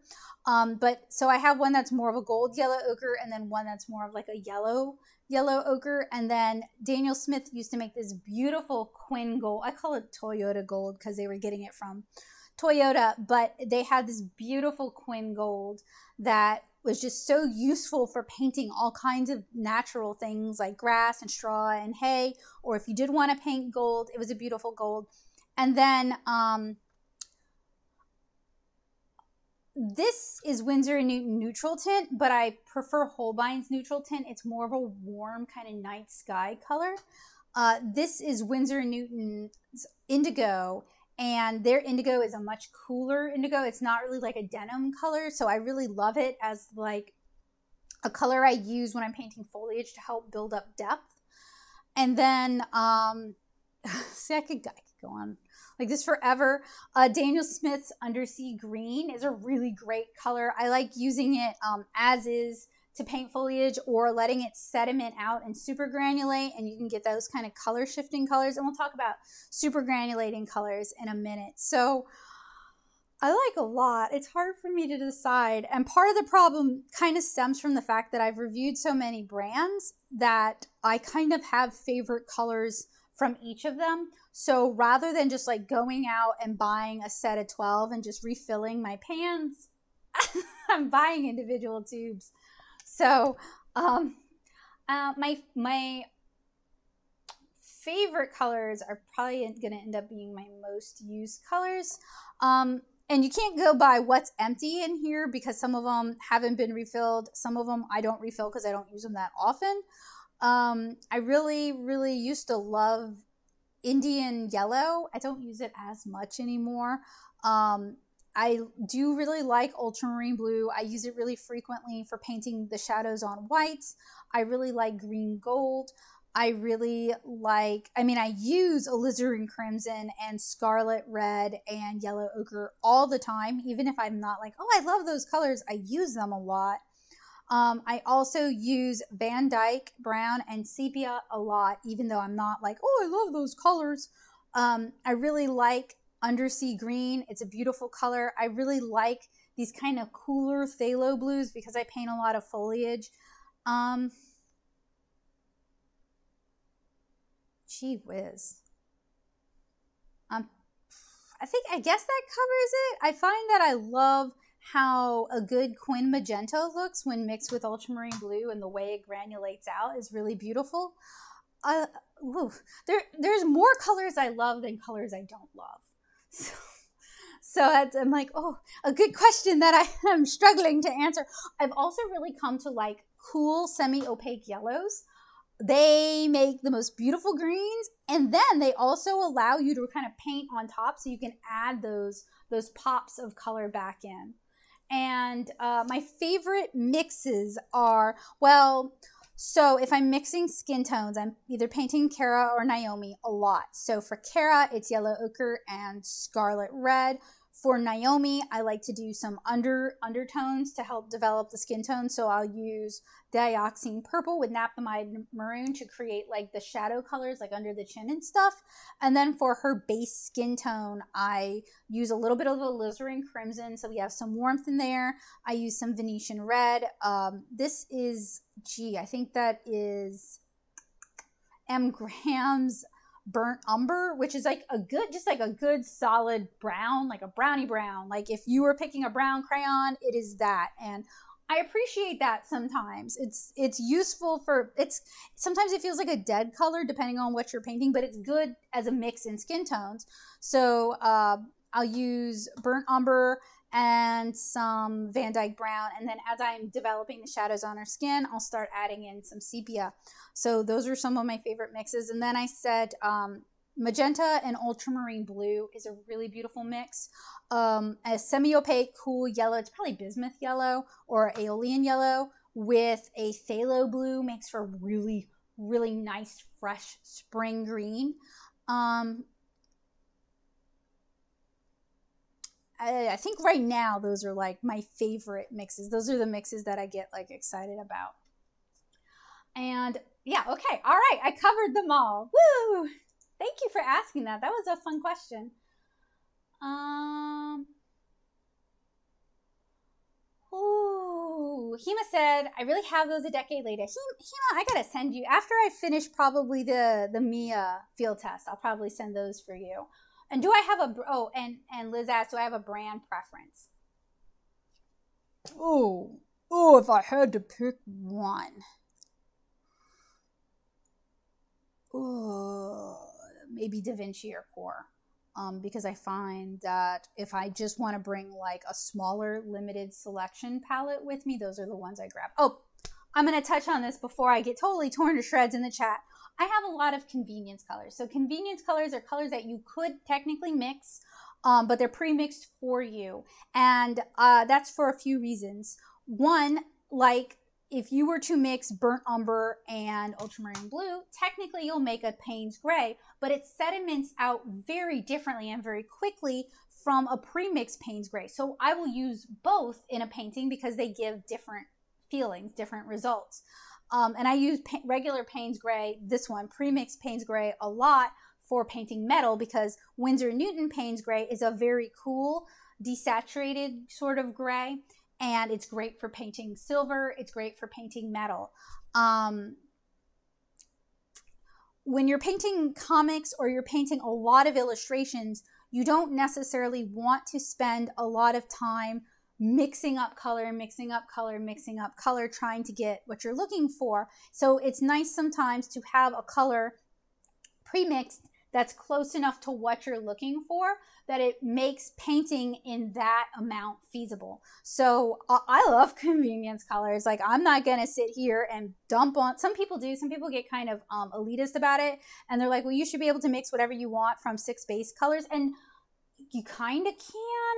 It's hard to get true blacks though. I've done that with the Daniel Smith Essential 6 set, and while I can get a really nice range of colors, you're not going to mix a dioxazine purple. You're just not.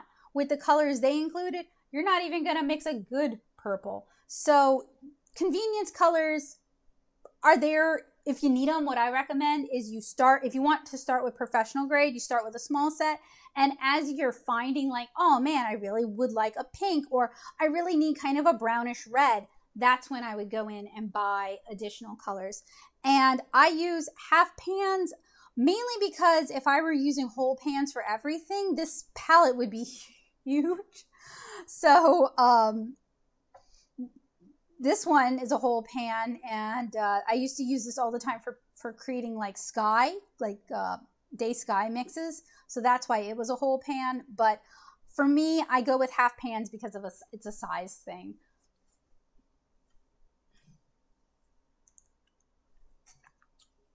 I am glad Dawn said that she loves the Crayola 1953 watercolor paints she bought. They're really good. I'm going to try to seek out some of the older Crayola paints and see. I know this is not just nostalgia. I really think they were a little bit better when I was a kid. And I think they were probably way better before they started adding in all the glycerin, before they were like super washable. And yeah, so I do have, this is out for early access that can be viewed, as well as this. The Sakura Pigma watercolors is up as an early access review. Hey, Kelly, good to see you. It's been a while. Calvin says bigger particle means more likely to granulate. That's true because it's more likely to fall out of solution quickly. And Bugsy said, I'm very interested to see how they differ too. Were they cheaper than Winsor & Newton here in the US are? I feel like they were, yeah. I mean, I got them on AliExpress.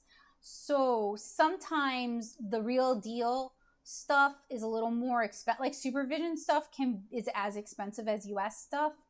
And sometimes it's cheaper.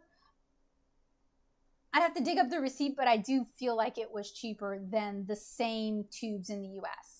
And Feather said that they're really enjoying Holbeins. They have the 12 colors, but they make wonderful mixes. Yes, so one of the things about Holbein is that they're very, very finely milled, and they're high quality watercolors, so they make for great mixes. Calvin said Mission Gold is similar to Holbein, except they use honey, and sometimes they add flow aid to their paint, so it flows better than Holbein. I really do like Mission Gold. I think I mentioned them earlier, but they can be harder to find open stock. Like, I haven't, ever since Jerry's Artorama stopped carrying Mission Gold open stock in the store in like 2014, I haven't seen them open stock anywhere. And that's Plaza, Dick Blick, David's Art Supply, Michael's. So so for me, the ability to buy tubes of something I like open stock so that as I use up favorite colors, I can replenish them is really important. But they also have the single pigment paints that I've wanted to try for a while, and I couldn't justify it. And Dawn said 12 is good enough once you have a good mixing set. Yeah, yeah. Obviously, I don't necessarily 100% agree with that. I think it depends on your use case. But if you don't mind doing a little color mixing, yeah.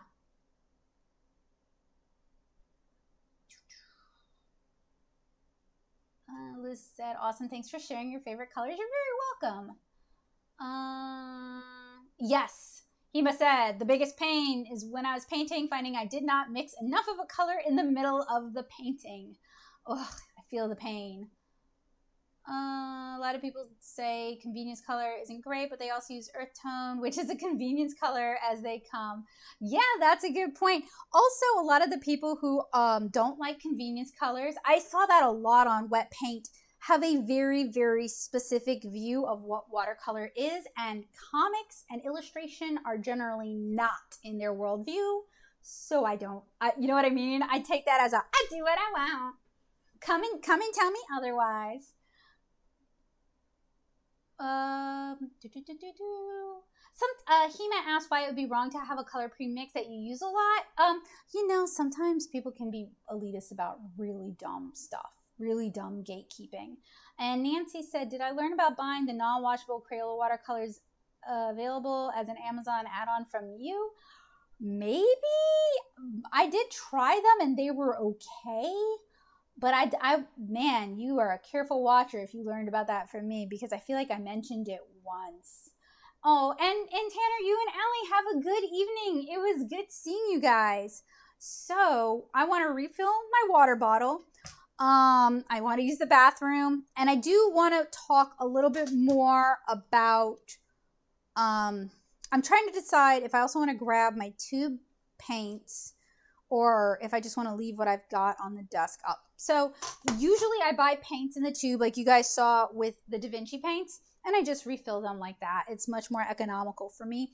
I have also found that with student grade watercolors, the tube paints are often a little bit better than their half pan counterparts, and you can dry them in the half pans. Years ago, after I found out that Reeves, that brand that Michaels used to sell, that a lot of people jokingly call the bane of their watercolor existence, Reeves is made by Winsor & Newton, same as Colart. So I did a big three-way comparison, and I found that the Reeves tube watercolors handle better if you dry them in half pans and then use them, rather than if you use them straight from the tube. So sometimes you can trick cheap watercolors into being a little bit better. Oh, have a good evening, Feather. It's good to see you.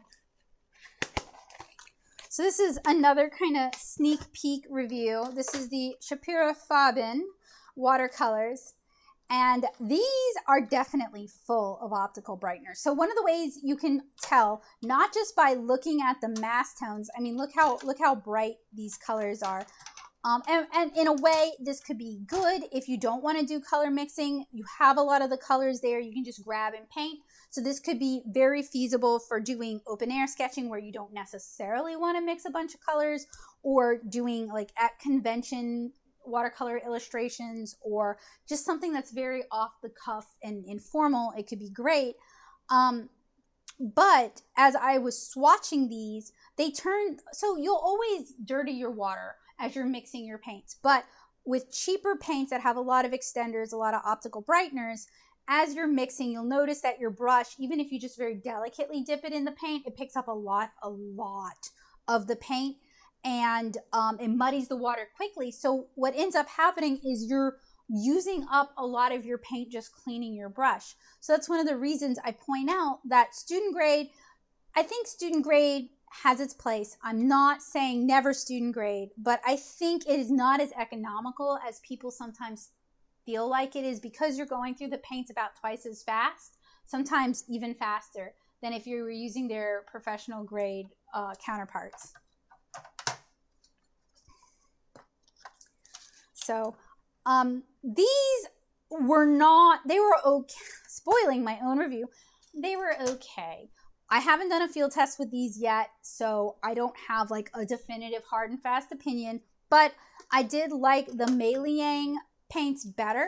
And even though I haven't done a field test yet with the Mia paints, so far I like the Mia paints better than the Mei Liang paints, and both of these better than the Sakura Pigma. And the Sakura Pigma are like 40 bucks.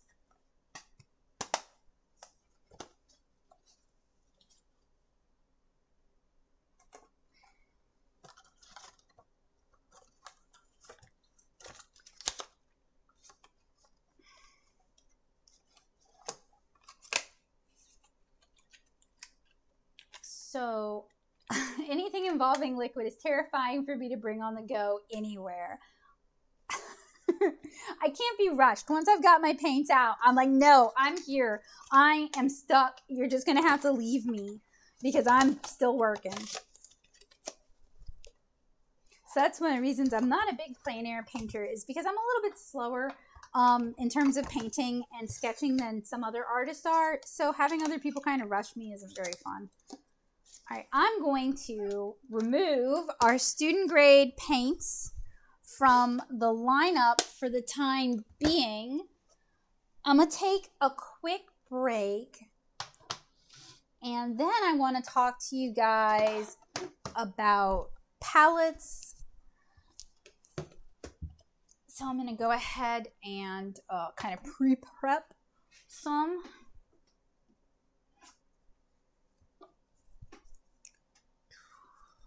I hope you guys are enjoying this. I'm having a lot of fun, and I hope you guys have had a good week so far.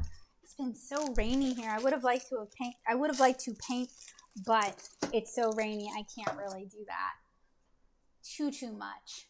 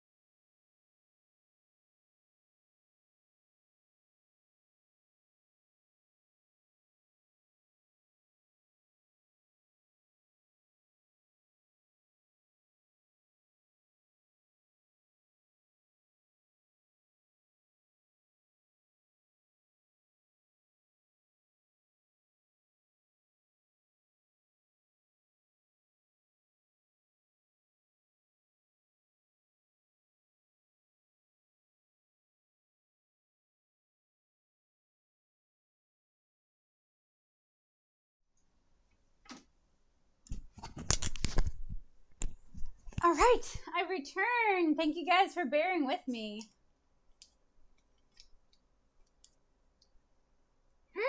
Congrats on your driving instruction permit. Way to go.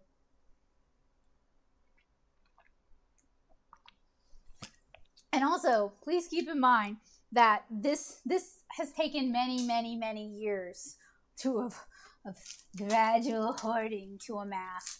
And I also, if I don't like an art supply, I do try to rehome it afterwards. So giving it to a friend, donating it to the library, donating it to Goodwill, putting it in a little library, you know. I try not to just throw stuff away. I try to find somebody who will enjoy it and benefit from it. So I guess that justifies my hoarding.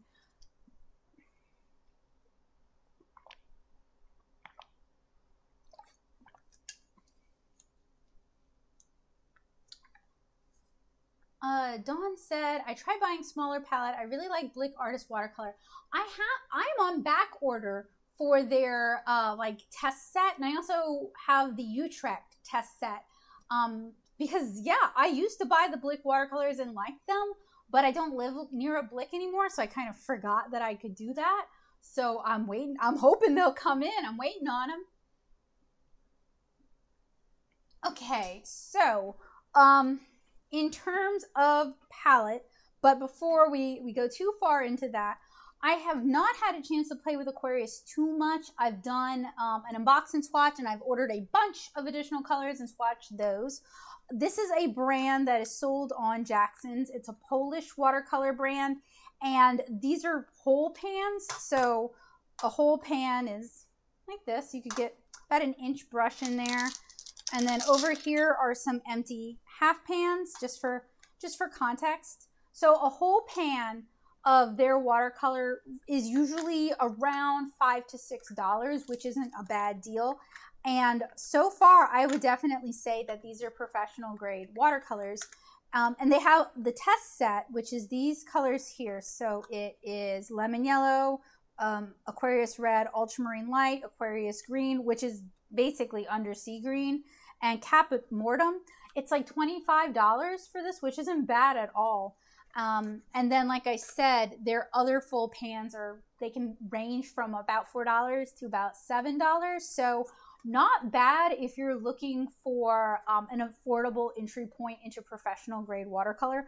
I'm not going to recommend them just yet because I haven't messed with them enough for me to be like, oh yeah, spend your money on this. So, you know, once you've got watercolors, you need somewhere to store them. And, you know, you can buy metal palettes like this. This is a Meeden palette. You can get them really cheap on Amazon. You can get them off of AliExpress if you want to. You can get the ones that come with half pans in it. You can get the ones that don't come with half pans. You can order packs of 100 half pans online. Buying the 100 packs is like $14. It's typically cheaper than buying the individual half pans. You can even get the clear half pans, which I think are super cute. So you do have options. You can 3D print half pans, but I wouldn't recommend that. That's very expensive. So this palette was $50 years ago with nothing in it. All right, now you can get a palette like this or like this for $10 to maybe $15 online. So you don't have to get like the whiskey painters or the expensive name brand ones, because I mean, unless you genuinely think it's a better palette, in the end, you know, you can also very easily make your own palettes. So for example, in this little Altoids tin, I've just got 4 little half pans. So these are the Van Gogh Dusk watercolors. So these are super granulating watercolors. Little Altoids tin, super cheap, and you get free mints. You can also save like metal pencil tins. So this was a Derwent pencil tin that I saved, and I just taped, like I used washi tape or maybe double stick tape to tape my half pans into it. You can put magnets on the back of your half pans because, you know, they sell like magnet tape and they'll stick to this. So you can build your own custom container very cheaply if you don't mind half pans. So you guys were complimenting this. These have gotten expensive.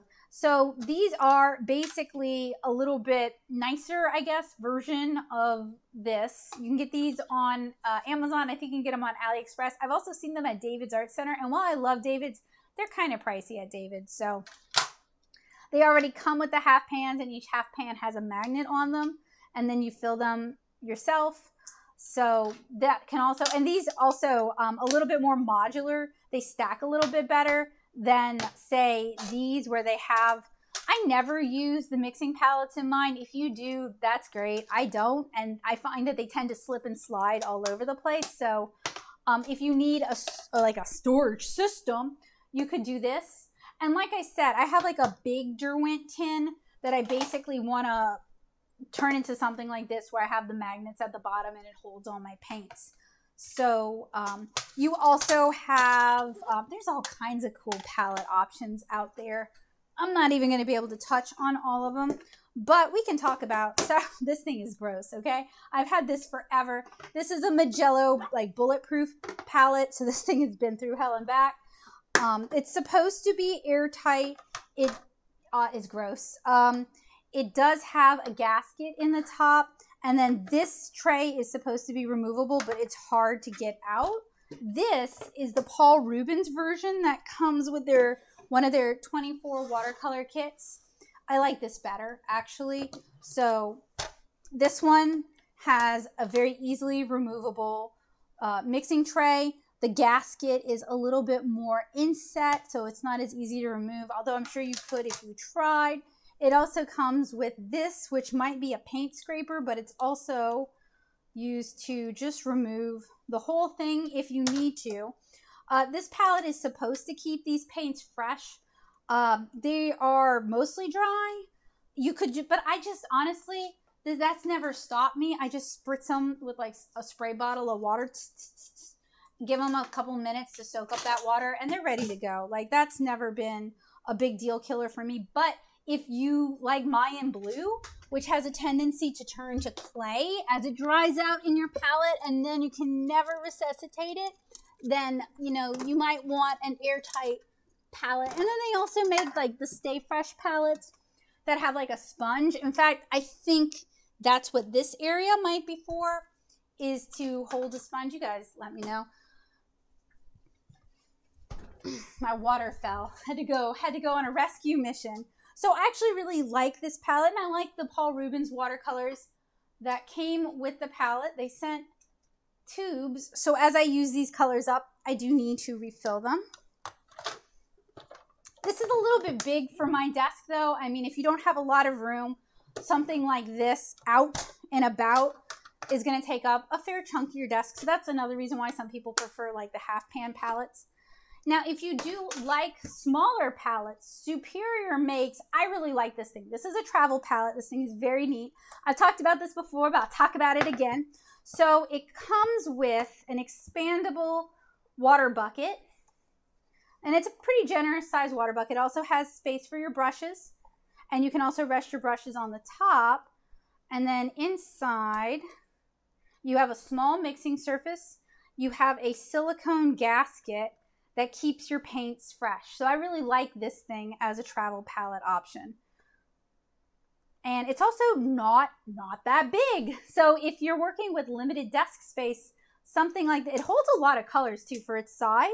It's like 16. I mean, you don't get full pans. 4 of them are basically half size, but that's a generous amount of paint. I don't think you're gonna miss it. And it holds 16 colors in a very compact form. So I actually really like this thing, and you can fill it with whatever you like, whatever tube watercolors you like. So I have a bunch of different brands. This is my botanical painting palette. So it's got like opera rose in there, just stuff that generally I would not necessarily use in a palette because I'm painting flowers. And it comes in other colors. It's not just pink. And then I have 2 new palettes. These are, okay, I got these at David's Art Supply. I know I overpaid. I know I could get these both on AliExpress, but David's is a local art supply chain, and I like supporting them. So when I can, I buy from them, even if I know I'm paying extra. So this is my first time taking a look at this thing. This one I've already looked at, and I already have plans for these. I am going to use so I have the the Shinhan Professional Korean color, so they're gonna go in this. It's just a bamboo box with half pans, but, oh, it's laser cut too. Oh, somebody could easily fabricate something like that with a little bit of time and patience. 2 things I don't have. Anyway, it's just a nice looking little watercolor palette. No mixing surfaces, but as you guys have seen, I don't use mixing surfaces when they provide me with mixing surfaces, so that's fine with me. I prefer a compact package. And then this one is like a stay wet kind of watercolor palette, so I'm going to use this with my My Marie Blue watercolors. And this is my first time looking at it, so forgive me, but it has a bunch of little clips, and then inside is a silicone gasket in the lid, so that's going to help it stay fresh. Oh, okay, that's kind of neat. I wasn't expecting all that. And then it's got some pretty generous little paint wells. It does have the thumb ring that I never use. And then I think this is supposed to be a mixing surface that you could like attach to the side. So I was going to use this with my My Marie Blue watercolors. So that's neat. So you do have a lot of different options for storing your paint, and there's new innovative things being introduced all the time. Like the silicone gasket watercolor boxes are a fairly new thing. Give me, oh, all right, I get to talk about mixing surfaces. Give me a sec and I'll read up the chat and get caught up. Emily asked if I've ever tried Van Gogh watercolors. I have. So Van Gogh is the student grade of Royal Talent. So Rembrandt would be their professional grade. Van Gogh is okay, but they're kind of expensive for what they are. I do think their super granulating colors are not, well, they call them their dust colors, but basically what they have is they have like PBK 11 or lunar black as the granulating black color, and then they have a staining color, so often a dioxine purple or a quinacridone magenta as the lighter color, so that's how you get that kind of neat color separation.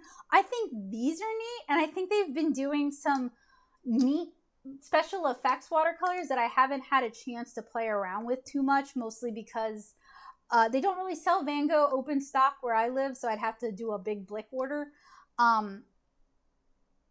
But generally, I feel I'm not a big student grade person, both the price and the performance. So, like, if you're using them and liking them, that's awesome. But when I've used them, I do a lot of layers, and I find they tend to turn kind of muddy and opaque, and that's not a quality I like. But I also noticed that about their professional line, so I think that just might be and I've also noticed that with a lot of like German and like Amsterdam area watercolors have this tendency to be more opaque than I would have liked, because Lucas, what is it, 1864 does that too, and Lucas Studio is terrible. So I think it's just like a taste, a preference thing that I just don't have.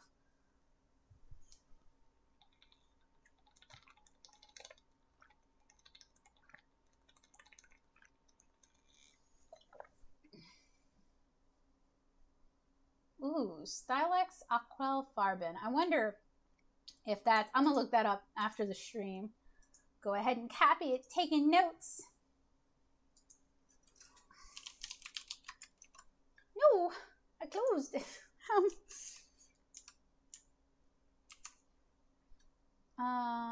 You can definitely customize your own palette. So with most of these palettes, if you want to put in some whole pans and some half pans, go for it.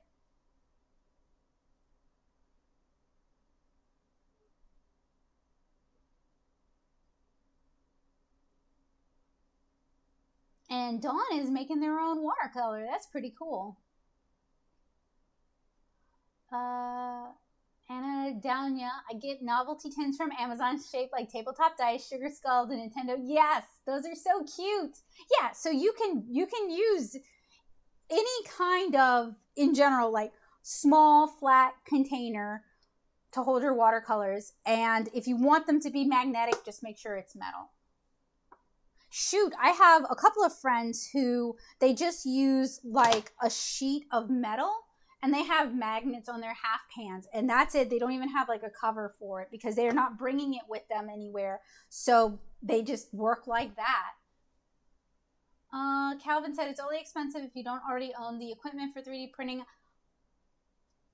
I don't know. I feel like ABS plastic is kind of spendy here, and you're also using a lot of electricity to melt it. I feel like, this is just me, I feel like half pans are pretty inexpensive and pretty common to get. So like for me, it would not be a good use of the printer time. That said though, Kabocha's got me, this is one of hers, but she linked me a small watercolor palette mold, and you can use resin to fill that. So who am I to judge?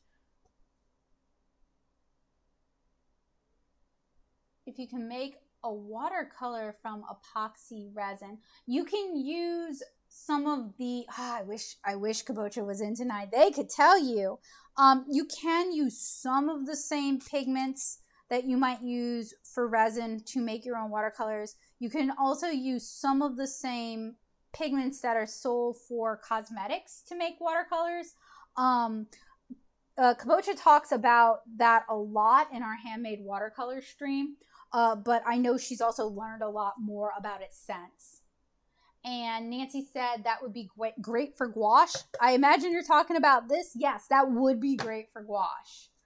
I see the clip transparent palette on eBay all the time. Oh yeah, I mean it's been in and out of my AliExpress cart for like a year now. They are okay. So Calvin said the Dusk watercolor is similar to the Lunar watercolor in Daniel Smith. Yes and no. So I have several of the lunar colors in this palette. Some of the lunar colors have an additional color in them that isn't just the pigment color and BBK 11. And now I cannot remember which ones are which. But I did this as a stream and we talked about it on the stream, so I'll just have to like link that in the description. But yeah, the dusk, also I think there's only like 4 dusk colors. Now you can make your own dusk colors by using PBK, so lunar black, and mixing it with like a single pigment or a quinacridone, and you can get some really nice colors. And I actually showed that in my dusk color review. So they're fun to have, but you don't have to have them. But if you don't feel like mixing them, they're fun to have. Hi Becca, please link store for the Superior palette. I will try to remember to do that before I have to dig for it is the problem. And Nancy, man, okay, I'm gonna start copying y'all's requests so that I can make sure I do that and have that in the description. Because I don't mind doing it. I just like I have legit ADHD and I don't want to forget. If I don't, okay, all right, I am caught up. So hydration is great. Let me clear some of this off, and we can talk about mixing surfaces. And mixing surfaces are, again, so one of the things I love about watercolor is so much of what you do and what your experiences are and what materials you're going to use. It's all about what you want to make. So that also includes your mixing surfaces. It really kind of boils down to what are you hoping to make. So I'll show you what I'm currently using. It's not what I use when I do watercolor comics, but I am hoping to upgrade after we move to like larger all ceramic multi-well palettes for the comics, because I mean, like the Frugal Crafter was right. Those are a better mixing experience. I was just using plastic because I was traveling a lot, and plastic is lightweight, easy to replace, and not as likely to break, whereas ceramic doesn't travel as nicely. So while I'm grabbing some stuff, rather than AFK, I'll just put some art out for y'all to admire for a moment.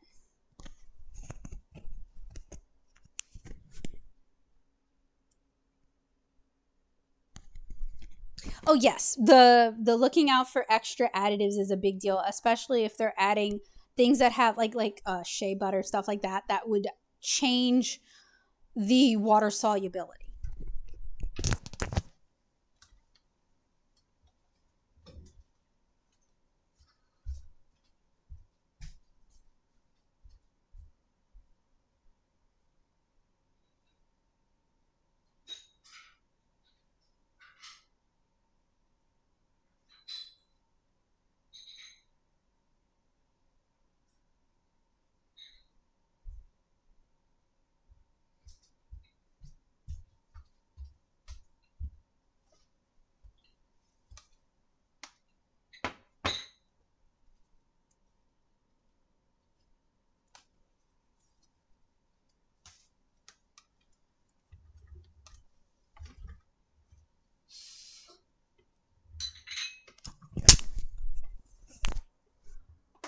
Oh no, they're not vinyl stickers. They're just round watercolor paper. Okay, so mixing surfaces. This is going to be such a your mileage may vary situation. So this is just what I like and what I use. I typically like to use non-porous white sealed surfaces. So in the past, I used to use these very cheap plastic watercolor rounds a lot, because when I'm painting a watercolor comic, I need to be able to mix up a fair amount of a lot of different colors. So I would often have 2 of these going at any given time, along with some plastic dishes very similar to this for larger washes. I would also scavenge. You know, if you get mochi ice cream in the store, it's got like the 6-weld container. I would use those as well. Very lightweight, very easy to replace, very cheap, not likely to break. So they're fine. Now that I am more stationary, I am actually using, this is just a plate from Dollar Tree, like just a white ceramic plate, $1. I use this thing all the time. You can get larger plates, very easy to clean, heavier, more likely to break, but also very easy to replace if you do break it. You can also go to, I don't know about y'all, but my Asian supermarket sells white ceramic tableware. So I got a bunch of little sauce dishes that I use when I'm mixing up larger washes. You can also get these kind of containers. These are, I think, designed for Chinese watercolor and some sumi, but they're like $13 a pop, so they're kind of expensive for this. The sauce containers work quite well as well. And you can also get ceramic multi-weld palettes. They're cheaper online, than in person. It might arrive broken. I have it somewhere. You know, when I moved, I packed a box of all the stuff I wanted to be able to access immediately, and that's the box I can't find. Kabocha sent me a rose palette, and it's just in the shape of a rose, and it's got lots and lots of little wells, and it's ceramic, and I really like that palette as well. So for single standalone illustrations, I find this, and this to be plenty.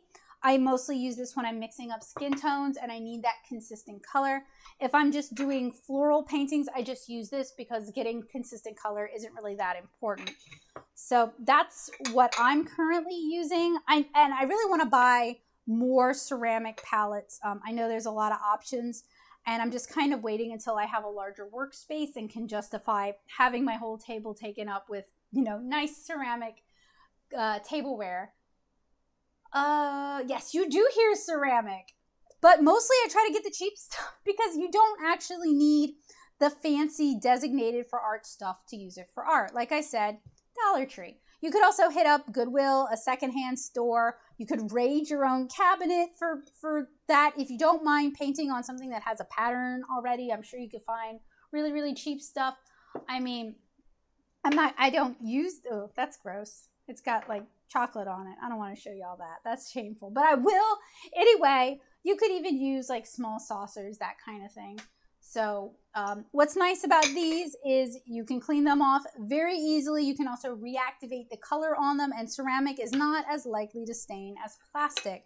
So that's what I like to use as my mixing surfaces. You can also use what's known as a butcher's tray, and I have one, and I don't really use it mainly because even though I have a small one now, I have a bigger one too. It just takes up room on my table that I don't have. And that's made of metal, and it's been coated with enamel. So basically you want something with like a non-stick, like a glazed surface or an enamel surface, and non-porous.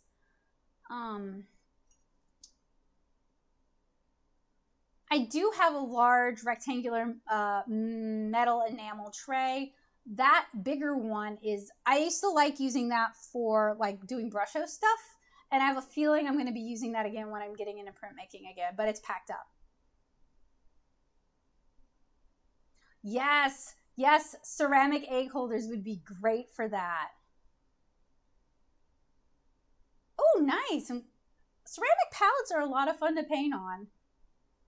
One of my friends makes multiple sizes of stickers out of almost everything she paints, and she has one of those sticker machines in the house, those Xylon machines. I gotcha. Yeah, that is a neat idea. It's a nice way to kind of get your art out there too. And Nancy said, I got a stack of 7 heavy Pottery Barn white saucers for 50 cents each. Yes. Man, I miss going to the thrift store, especially in the ceramic section, because you can find all sorts of goodies. Okay, so I guess I kind of want to talk about all the other miscellaneous painting stuff. Oh, brushes. I'll talk about brushes first, and then we'll talk about the miscellaneous. So let me go grab those because I had to wash a bunch of them.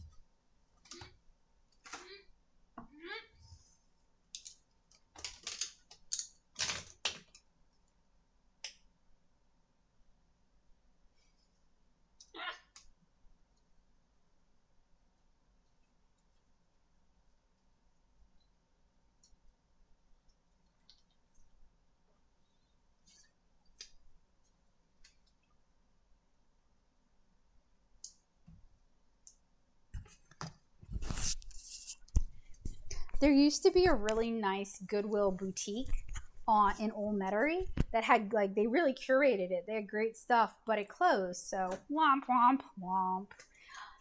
So as with every part of this conversation, what brushes you like, what fibers you like, it's really going to be a matter of taste. So what I'm showing you guys is kind of what I like and what I know that's obvious. I'm a brush hoarder. I have a lot of watercolor brushes because I wanted to try and just try things out and see what I like. So, you know, these are the things that I like. So generally, how do I start? Do I start in terms of order that I use them on the paper? I don't want to start in terms of order of preference because that is a lot of brushes. Yeah, I have more brushes. These are the ones I like. I have a lot of brushes I don't like that I save for projects that I know they're going to get wrecked because I didn't like them when I tried them. Okay. I guess I'll just talk about the different brush types to begin with, and then we can kind of work our way in. And this isn't all inclusive of all brush types ever. So this is a type of Hake brush. It's more of an Americanized one because it's definitely got that metal ferrule. What I like to use Hake brushes for, this brush is only used when I'm stretching watercolor paper. I only use this with just clean water. I don't use it with paint. And even so, it's starting to rust, even though I try to be very careful with it. So, whoop, whoop, what you gonna do? This is like a more traditional Hake brush in that it doesn't have the metal ferrule. It's held in place with like a pinch motion. This one I will sometimes use for larger washes. I like Hake brushes in that they are usually less expensive than a similar size brush of their, you know, other counterparts. My complaint is that these things, like this one, I bought it and I can't use it because it is constantly shedding hair. And I know brushes will shed hair, but this thing has never stopped shedding hair. No matter how many times I clean it and I gently kind of pull out, you know, the stray hairs like that, it will shed hair all over my painting. So this one doesn't do that. That one doesn't do that. I really like these for stretching and large applications of water. You can find those at not like Michael's and stuff, but like David's would have it, Blick would have it. So more dedicated to art supply stores. In a similar vein, I do like Sumi and Menso style brushes. You could really go into a whole conversation about Sumi and Menso style brushes and the different fibers and how those are utilized and when those are utilized, and I do not remember that off the top of my head, so I'm not going to do that.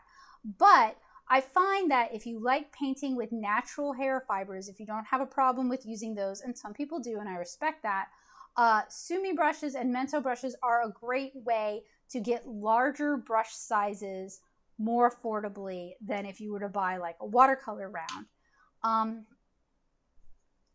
I don't necessarily find that they handle all that differently. I also do a lot of origami style paintings, so I use these with Gansai style watercolors a lot. So I don't know. So Sumi brushes are definitely not to be overlooked because they can be an affordable way to have some half decent or decent watercolor brushes in your collection that you enjoy using.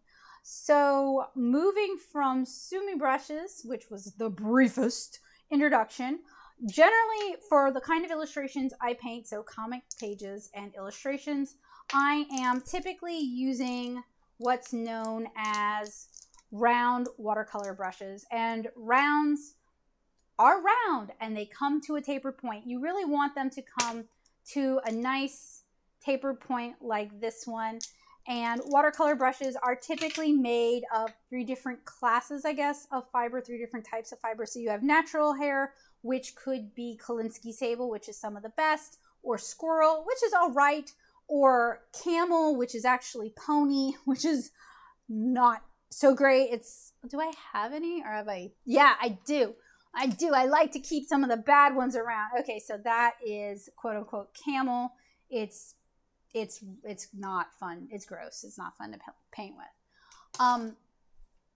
Generally, with natural hair brushes, they can hold more water. They can come to a finer point. It can be a nicer painting experience depending on what you're looking for and what you want. One of my best friends hates natural hair brushes. They just don't like painting with them and they prefer synthetic. So it's your mileage may vary sort of situation. Natural hair brushes, especially like Kolinsky Sable, get very expensive. So this is like a $70 brush right here. And so you want to take good care of them if you do have them. This one has some brush soap in it just to help preserve the point. And we'll talk about conditioning and taking care of your brushes in just a minute. I have these little red caps on the back because I recently got this thing that allows me to hang my brushes upside down, which is great because when you hang your brushes upside down, it allows the fibers to come to a point. If you dry them standing up like this in a cup, which I've done for years, then you end up with this, where gravity has kind of splayed the fibers out. It's ruined the belly of the brush. It's ruined the brush's ability to come to a point. So I really actually like my brush hanging system. Okay, so Kolinsky Sable, Squirrel. Next you have mixed fiber brushes. Right now, mixed fiber brushes are my favorite because, well, depending on the brand. Not all brands are the best, but I really like silver black velvet brushes, as you guys can see. I have a lot of them. I use them all the time now because they're just good workhorse brushes. They're a combination of squirrel and synthetic fiber. They come to a nice point. Generally with synthetics, I find that, you see how this thing is just kind of like straight up and down? This thing is kind of bowed out in the middle. That's the belly. That holds your water, that holds your paint. Synthetic brushes, I find, just drip drop the water all over, and I have a lot of water control issues. I don't have that problem with silver black velvet brushes. They're kind of expensive for synthetic brushes, but they're cheaper than natural hair brushes. They are resilient. I can abuse the heck out of these things and they still come back for more. And to me, they're like a decent investment brush if you're a bit abusive to your art supplies the way I am. These are going to reward you for your money, if you get what I'm saying. I mostly have their rounds. They do have a rigger. It's a script brush or a rigger or a liner. And that's just a round that has a super duper duper long point. I've never used this brush, so this is only half as gross as it looks. Mind of Watercolor says that if you have control issues, these are actually easier because all of this kind of stabilizes the line. Like if you have shaky hands, all this kind of helps stabilize it. I believe him. I just haven't tested it out myself yet. I mean to, I just haven't. So someday I will. So typically with watercolor brushes, especially rounds, the larger you get in size, so the number corresponds to the size, but much like women's jeans, it's not a one-to-one. A 5 in one size is not going to be a 5 in another brand, you know? So you kind of just have to eyeball it and go with what you know. But typically with natural hair brushes, once you start getting into the larger sizes, they get super expensive, like a couple $100s.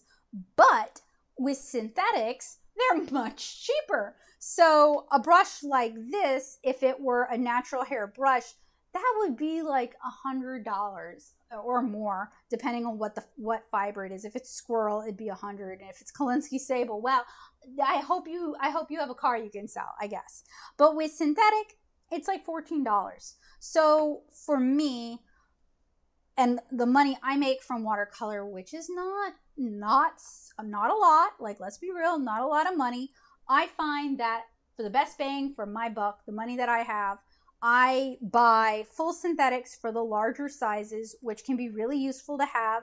And I buy the silver black velvet for the medium sizes because it's still way more economical than their full natural counterparts. And I don't necessarily notice a whole lot of the difference, but when it counts, so for smaller sizes, for inking, especially for inking, I never ink with a synthetic, but for that, I go with Kolinsky Sable. And then I treat it like it's my baby, and I try to preserve it while still using it. Because, you know, if you don't use art supplies, it's not really why have them, you know, like just to look pretty and feel good about having this thing. So we talked about rounds.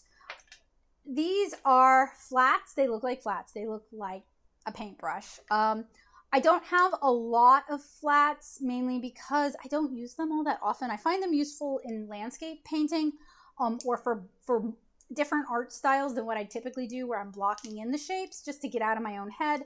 But I don't use flats all that often, but some people do. It's just a what are you going to use sort of situation. So when you see bristles that are like this color, that's golden Taklon. It's a synthetic. It's fine. This is also a synthetic. I think it's like the Mimic. It's also Taklon.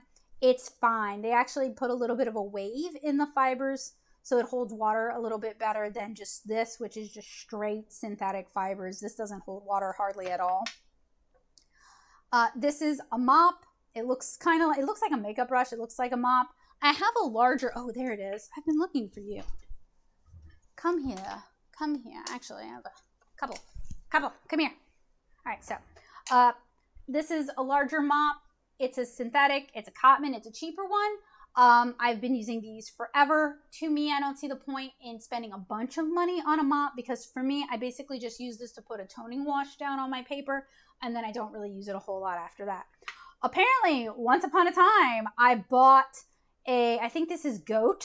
I bought a Goat Winsor & Newton mop, and I don't think I've ever used it, because look how white that is.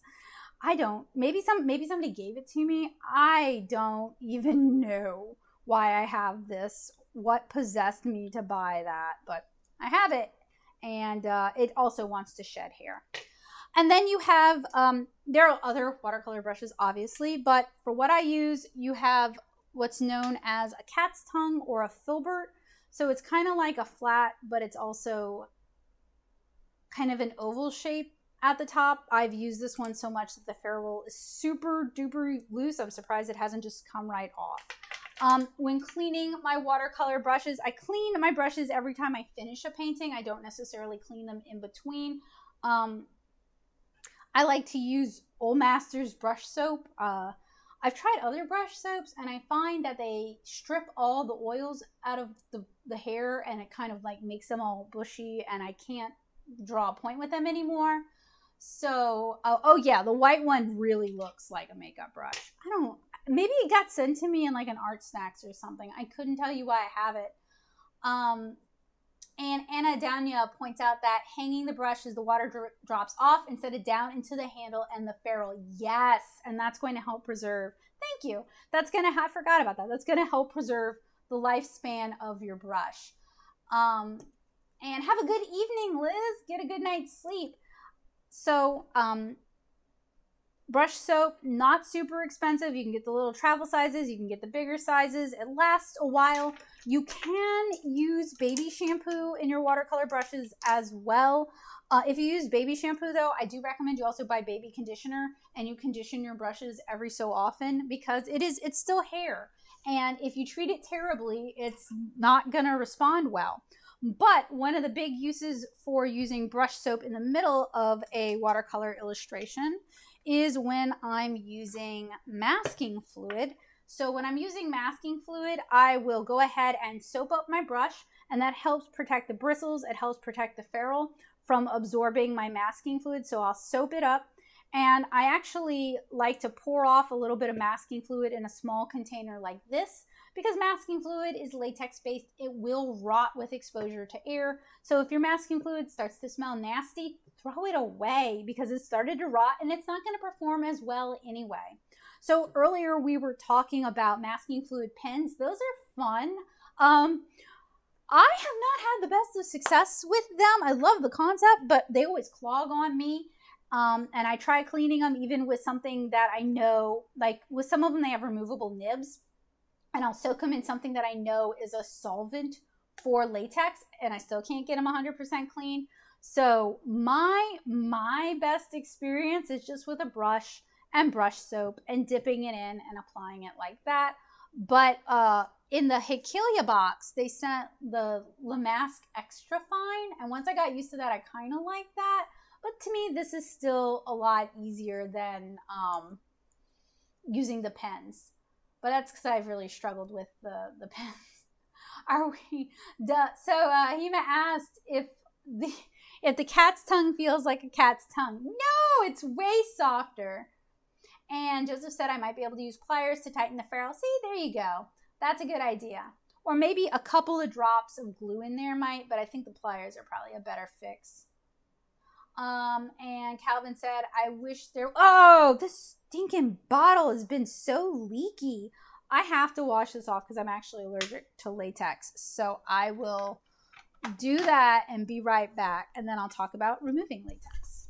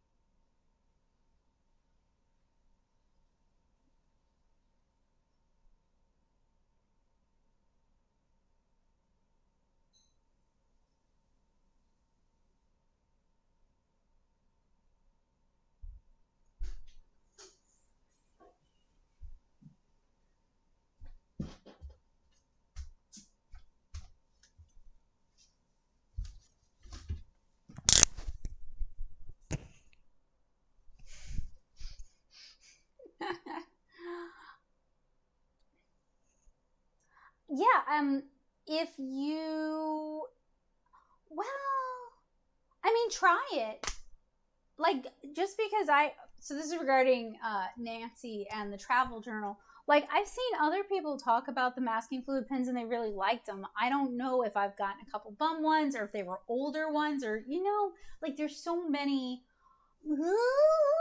kind of, I don't know if they were stored in the heat, you know? So, like, I had like a not great experience with them, but that doesn't mean they're like 100% bad. Does that make sense? I really liked them while they were working. I really like the masking fluid in them. The Molotov one has a blue masking fluid and it's very easy to remove. And the Pabio has a blue masking fluid and you can get a finer line with it and it's very easy to remove. So like the masking fluids they included were both fine. Now Schminke makes a masking fluid in like a small, I mean, when you go to the store, you'll like, sorry, brain is like blue screen of death. Give me a sec. Depending on your art supply store, because like I'm spoiled because David's has got like a lot of masking fluid. They have a really good masking fluid selection, so I'm spoiled for choice. But you, what was it called? The Le Masque Extra Fine could be a good one. And if you need a mini tutorial on washing your watercolor brushes, let me know. I'm happy to do it. I think I have some videos too where I show how you can use conditioner to help you reshape it. And if you're working with natural fibers, there's a water method that you can use to help reshape a brush. And if you have a synthetic brush that when you were storing it, it got bent, you can use boiling water so long as you don't submerge it past the ferrule. And you don't ever want to use hot water when you're cleaning your brushes because it'll dissolve the glue that holds the fibers into the ferrule itself. You should totally use dirt cheap brushes for masking fluid. That's what they're for. Yes, please don't use expensive brushes for masking fluid. Get the cheapy ones. Get the Walmart special ones. So I talk about masking fluid a lot. I used to hate it. Now we're on okay terms. So I used to really struggle with using it. And one of the things that has helped me with masking fluid is this here. This thing is a masking fluid pickup. Some people can just use their finger and like it'll naturally kind of pick up the masking fluid. My hands are too dry for that, so it doesn't work. This is basically made of the same thing that masking is made of, latex. And in fact, I spilled some on this one and I can't, it's now permanently fused to it. So it just basically stickies to it and helps pick it up and makes removing it a little bit easier if you're somebody who kind of struggles to get your masking fluid off your paper like me. Whew, 10:30. It's getting late, but I still got talking to do. And thank you guys for asking questions. It's so helpful. I don't want to see, a lot of this is just getting piled up as you guys look at my butt, getting piled up around my desk, and I'm going to put it away after. So, I was talking about the red clips or the red caps that I had on my brushes. So I like them so much I have more of them. And this isn't really the full system, but basically you buy, there's like 2 different main units you can buy. The kind that can clamp onto your desk, and it's got a rod and it's got like a little headpiece, and then you put these wiggly wire things spiraling out. Or you can buy the kind that clamps to your canvas and it just has like 1 arm or 2 arms that spiral out. But basically, the way these things work is this thing slots into something, and let me grab my brush. You put this cap on your brush. This one's on good. Sometimes I have trouble getting them to stay on, but they're supposed to be little flexy. I find they're supposed to fit any size brush. It says fits all brushes. That's bull. The smaller brushes, it will not fit on them, so I have to use rubber bands to help me out. Can you use masking fluid on top of dried watercolor? You sure can. Well, you should be able to. Some brands will tear the paper regardless, and you can't really use masking fluid on all types of watercolor paper. Like Shizen really does not like masking fluid, but you should be able to use masking fluid on top of dried watercolor. You can use dip pens and those plastic pottery shaper tool. Yeah, it's true. Yeah, you know, the silicone ones. And you can use, where did I put it? I have a ruling tool. We talked about it when I was doing the Hake box. I'm going to say her name differently every time, and one of these days I'll get it right. Anyway, there's a lot of different ways you can apply masking fluid. I did put them, yeah, that's right. I did do the masking fluid on top of dry watercolor, and it didn't eat my paper. Anyway, so this thing, and then you hook it, and then, it's like a stupid little gnome cap. I don't know if it'll show, but they're kind of expensive, but I feel like I'm probably going to be using this for at least the next 15 years of my painting life. So I figure if it makes my brushes last longer and I don't have to replace brushes because they got ruined, and I like it as a storage solution, then it's worth the investment. And you can get these on Blick. You can also, if you live in Metairie or New Orleans or Louisiana, you can get them at David's Art Supply, which is where I got them at first. Making noises, weird noises. I'm going to talk a little bit about miscellaneous. There's so many watercolor toys. I'm going to talk a little bit about miscellaneous watercolor stuff that I like. And then I'll talk about paper. Where is my... There it is. I don't know why I did not know where that was.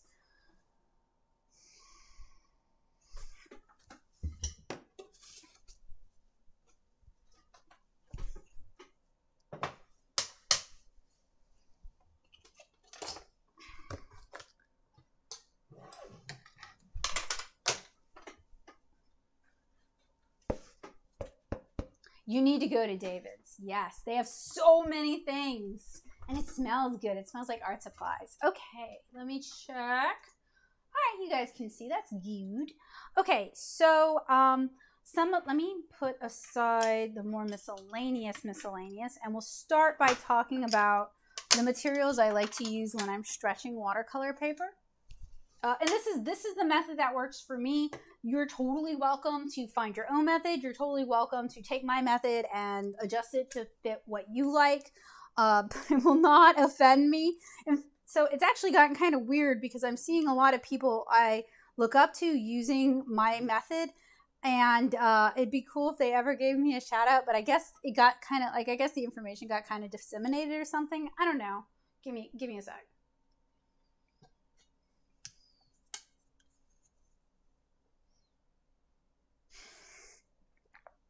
I mean, you probably could stick them to a piece of duct tape, but well, I don't know.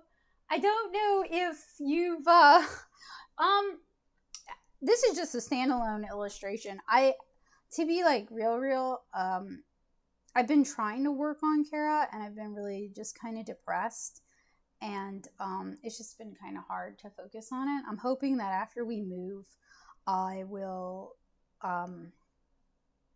feel kind of reinvigorated to work on Kara. Yeah, the first chapter of volume 3 is still in the scripting phase. It's coming along, but all y'all with depression know how hard it is to write stuff when yeah. Anyway, so when I'm stretching watercolor, oh boy, this is like, where do I start? Do you guys want like the long version, or can I give y'all the short version? And then I'm like, why is this paper kind of dirty? Because it's just waiting for me to paint it. And this is inspired by the Lo-Fi Girl. I just had to. So whether I'm working on cellulose paper or cotton rag paper, if I'm working on a larger piece, I'll always stretch my watercolor paper. Oh, thank you, Nancy. I appreciate that. And with this, I ran it through the printer and I printed these really faint blue lines and I penciled that. So I did my sketch digitally, and that allows it to look really pretty clean when I pencil it. But then why is it dirty? But then I have the problem of needing to remove those blue lines before I paint, because the dye is water soluble and I don't want it just like coming up randomly when I'm mixing a skin tone or something and kind of polluting the color and making the color difficult to predict. So that's one of the reasons I always stretch my watercolor illustration. Will reactivate that blue dye, and I can use my paper towels to kind of soak it up. This is gonna bug me, I'm so sorry. Okay, hopefully that's good. Anyway, so I'm not gonna walk you guys through my watercolor paper stretching method unless y'all want a demo for watercolor stretching, but I do it in a lot of my tutorials, so I don't necessarily feel like I need to do that now. I stretch my watercolor paper on plastic signboard, like it's called chloroplast. I got it on Amazon because I wanted just plain white sheets of it, and I cut it down to size, but you can use political signs for this too, just clean them off first.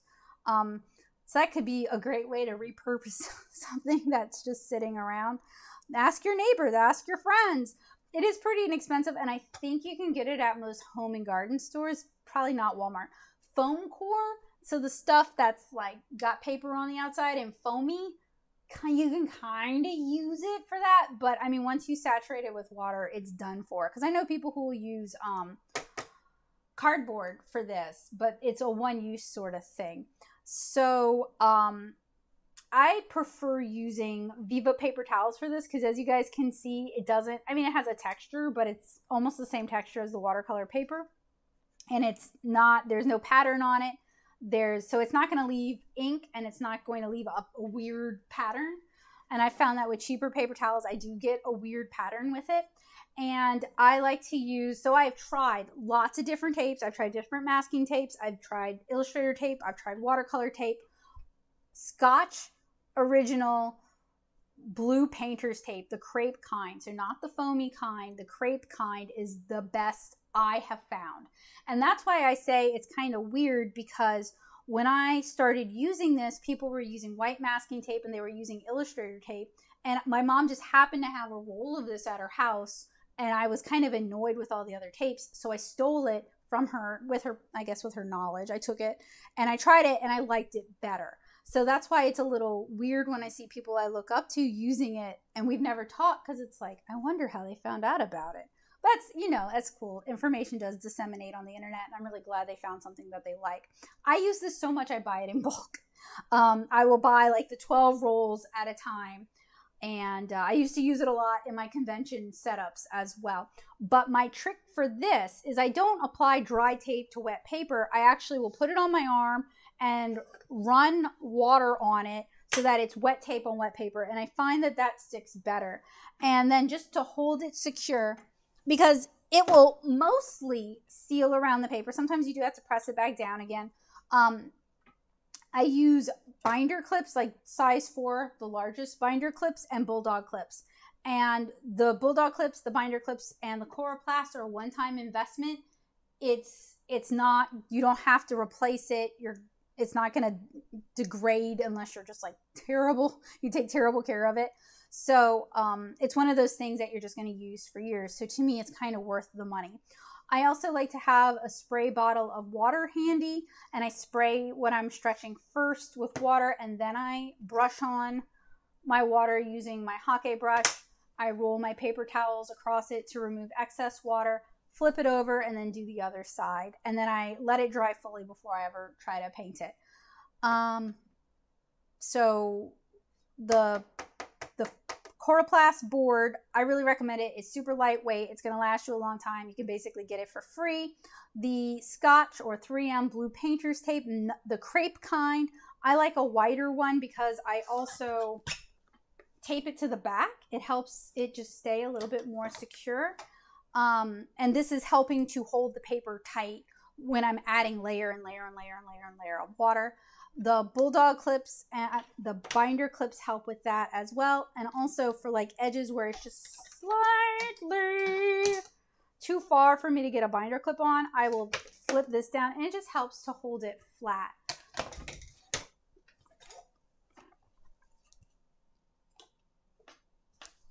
And I've painted literally hundreds of comic pages that way, and so many illustrations. So there might be a better way. I've tried watercolor tape, which you literally just cut the edge off your watercolor because you can't remove it, or it's not designed to be removed. I thought you were supposed to be able to remove it. You're not. And then some of the masking tapes I've tried tear into my illustration rather than not tearing, or very gently abrading the paper rather than, you know, tearing in. So that's why I like the blue painter's tape. Is painter's tape, so it's supposed to be for delicate surfaces. I also let me get caught up a little bit. I hope you have a good evening, Dawn. Looking at the artist brush line on Blick, and I and my cat might not be a good outcome.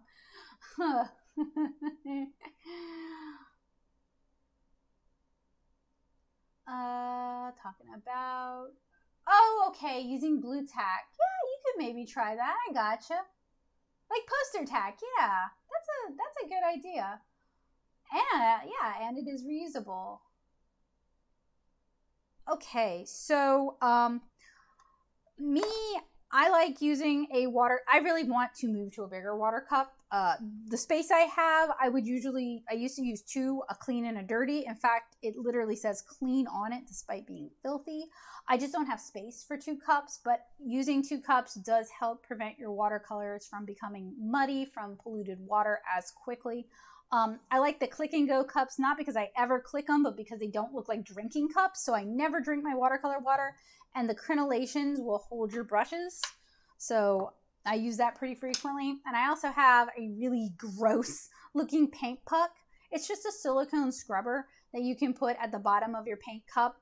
And I find that it actually really helps get my brushes cleaner, so I'm not applying old color to my watercolor illustration.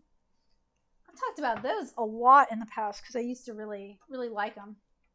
I also swear by having a drafting brush. You guys already saw me use it. I use it when I'm penciling illustrations or if I'm removing pencils from inks. These things are underappreciated. You don't have to use your hand to do it. It does a much better job. It can also remove salt from a watercolor illustration if you do sprinkle salt on it. And it's a one-time purchase unless you just ruin it. So I've had this one since the beginning of undergrad, maybe high school. So it will last you a really, really long time. Yes. Hema asked if I literally get up and go refill it in the bathroom every so often. I do, yes, because it gets nasty. And once the water gets brown, you know that color is going to start migrating to whatever you're painting. And if you're trying to do like a really light wash of blue, you really don't want that. So before we talk about paper, which is kind of the last thing I plan on talking about tonight, unless you guys got questions. This is a paint key. So if you have trouble getting all the paint out of your watercolor tube, you thread it through the bottom. This one is a little bit deformed, so it's going to be a little harder to do. You thread it through the bottom, and then you twist it up, and it'll push all that little bit of paint that gets stuck in there up to the top. So this one is not quite used up enough for it to be useful. Honestly, you can reuse these. Just unroll it and remove it when you're done. This is a palette knife. I don't ever use it for mixing paint, but I do use it for removing paper from a watercolor block. You guys give me a second. I can grab an example. Everything ends up piled in front of the cabinets where I store all my stuff. I think real swifty. Oh, come on. I'm looking for some cheap paper because, I mean, once I remove it from the block, it's not ruined, but, you know, here we go. This is basically a joke. It came with a Shapiro Farben. I mean, it's not literally a joke, but it feels like a joke.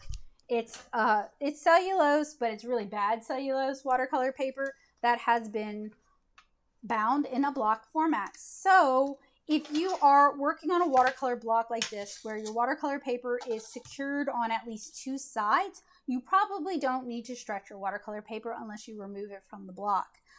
Because this is supposed to hold your watercolor paper tight as you add water. So that's why that's one of the reasons I do the mud test when I'm reviewing watercolor papers, is I want to see if adding a bunch of water is going to force the paper to buckle off of the block and, you know, basically defeat the purpose of a block. So with this, I used to use an X-Acto blade to do this. I was a fool. It is so easy, and you won't cut yourself to remove watercolor paper from a block. Paul Rubens sent me this a while back when I ordered some of their watercolor paper. They also have there's also like a cute leaf version of this. I think it looks like, what is it, a kunai? This does the same thing. And it's plastic, so you can get it through TSA. So these are both handy to have. They're probably equally easy to find now.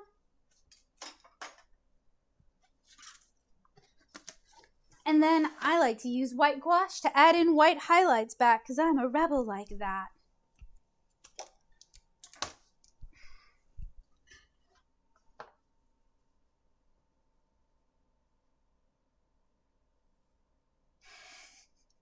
Because I'm a... Nancy said that she loves it. I can drop words like crenellation into a conversation so casually. It's because I'm a huge nerd.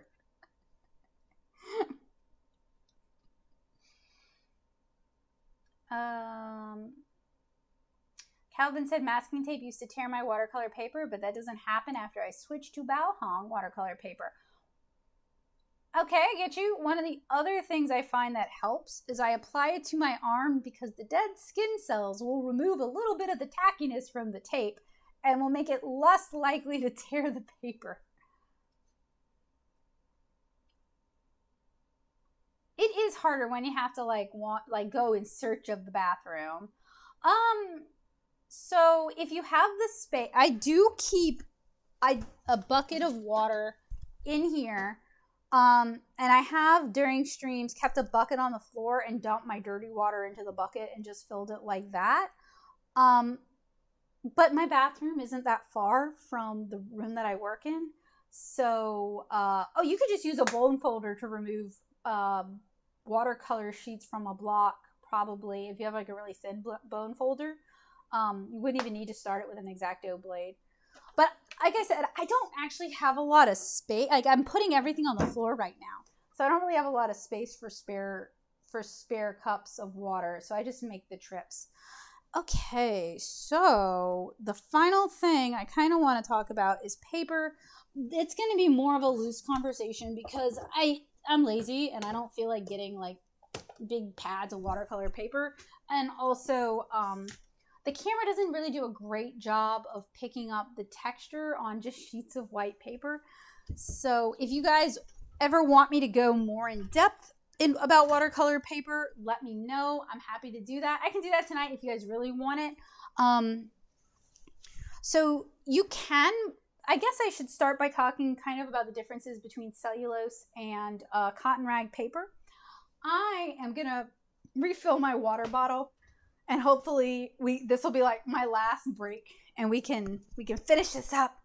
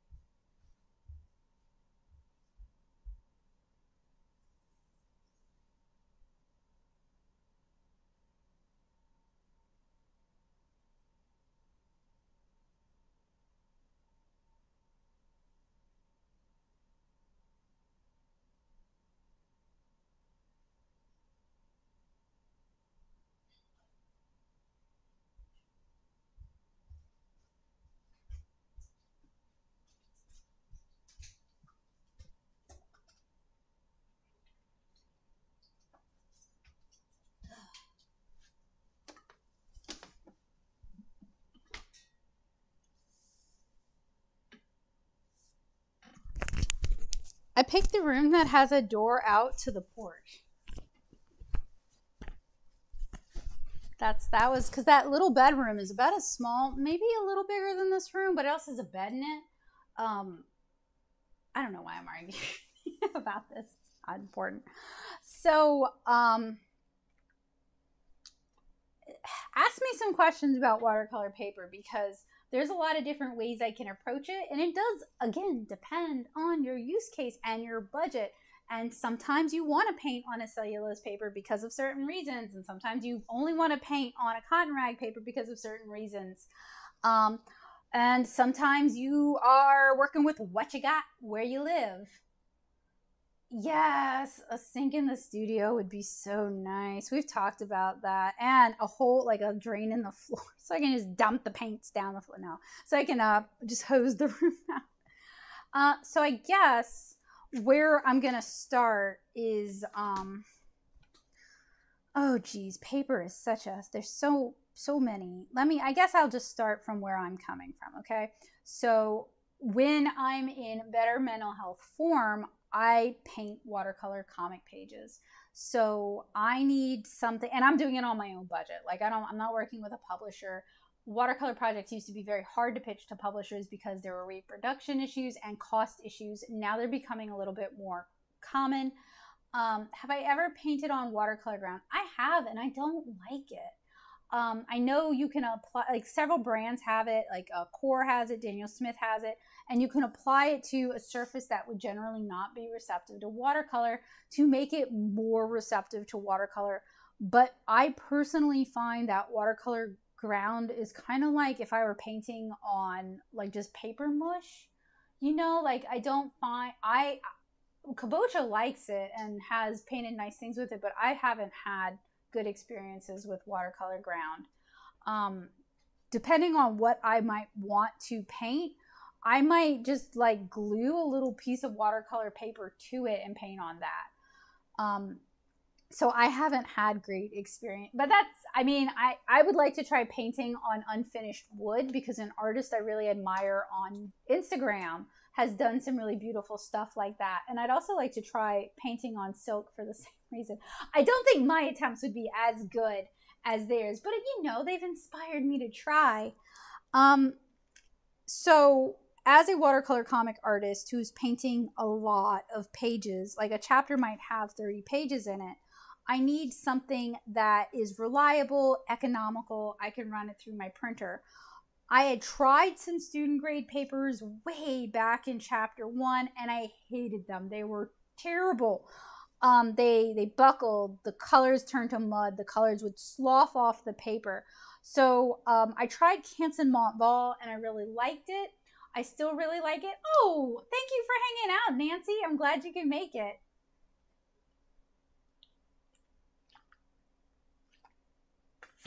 So I haven't painted on Montball since last summer. So I might pick it up and be like, oh, I hate it now. But in general, I think it is really good for a cellulose paper and handles a lot like a cotton rag paper, and I can get it to do a lot of stuff that I can't get a cotton rag paper to do. So I have found that for me with cotton rag papers, they dry a lot slower than cellulose papers. Sometimes my colors look kind of mushy on them. And it just might take me longer to paint on a cotton rag paper than on a cellulose paper, because the difference is with cellulose paper, everything sits on the surface of the paper. It never soaks into the actual particles of the paper. It's all there on the surface. So that's why with cellulose paper, you can only do a certain number of layers realistically. You can only do so much blending. You can only do so much wet into wet. It's a more limited paper, but in being more limited, you gain that speed. It forces you to make executive decisions and work quickly and decisively. And for someone like me who could spend forever nitpicking over one illustration, having that limiting factor helps me produce comic pages faster than I would otherwise. And I'm also able, I think, to get sharper art in a smaller area. So I paint on watercolor ground is just watercolor paper mush mixed with glue and gas. Yeah, I guess so. It did seem like a pulp mush when I did try it, but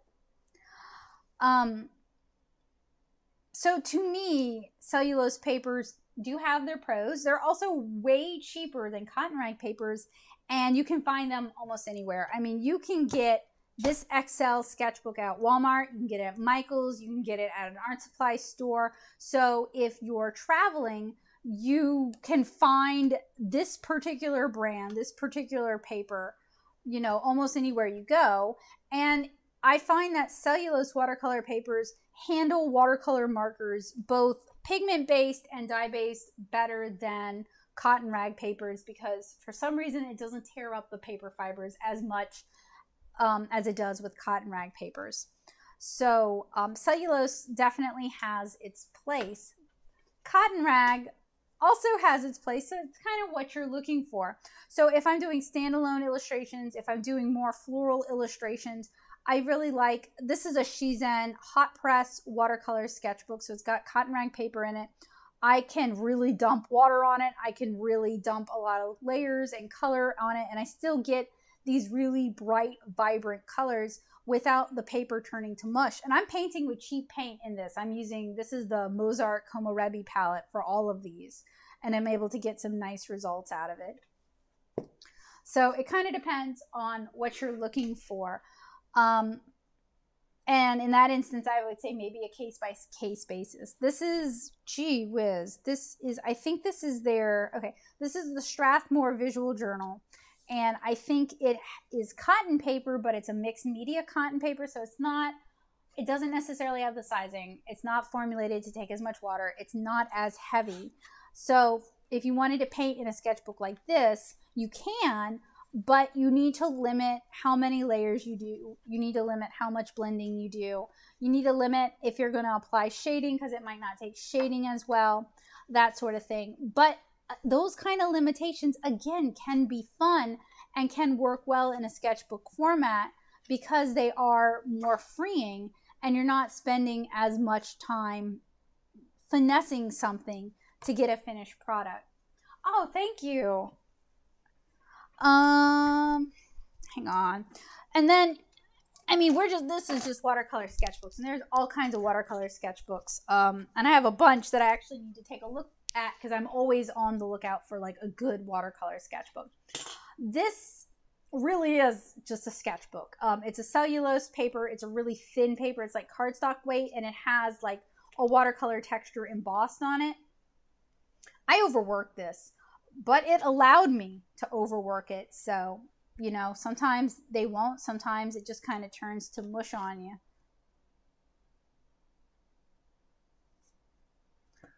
Whew, okay, so, oh, thank you guys. My brain is turning to mush. So if you guys ask questions, I can answer questions. But if you guys don't have questions, then I'm just going to show you guys my swatch book, which is supposed to help stop me from double buying colors, but I forget to put it in my bag when I go to the store. So really, it just helps me catalog what colors and what brands I have in like an easy to compare format. And I have it sorted out by brand. You could sort it out by color, and that would honestly be more useful. Clearly, I'm thinking about this like an art supply reviewer and not necessarily like an artist, because if you're thinking about it like an artist, you want to search by color. If you're thinking about it like a reviewer, you want to search by brand. And this paper is not really great for painting, but it's fun. When did all this color transfer happen? Well, anyway, not great for painting. It's fine for swatches. And this is a few years old and getting really kind of beaten up. So I need to find a link for the Superior palette, and I need to try and get a link for the resin watercolor mold. I really appreciate you guys hanging out this evening. It seems like we had a, oh boy, a bunch of people left. It seems like we had a good stream. I appreciate that. And like people were watching and hanging out, so that's cool. If you guys have any questions, whether it's specific or general, or if you're looking for recommendations, it would be easiest for me now if you send them to me in the art box, the pay box. Let me grab you guys a link. And I can answer them after I've had a chance to kind of rest and recuperate. So let me grab a link that doesn't expire.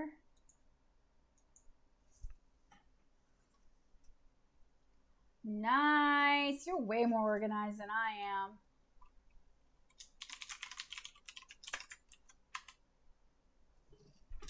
am. I appreciate a beautiful thing that I would like to have is a poster size swatch sheet of all my watercolors up on my wall. And that's definitely, yep, he sure did. They did get tossed when we moved because I wasn't going back to them, you know. It was this thing that I had that was useful at the time but was starting to weigh me down. But after we move, I want to make a big, like maybe wall size swatch sheet of what I've got, because I'm a very visual person, and it'd be nice to be like, oh yeah, I like that color.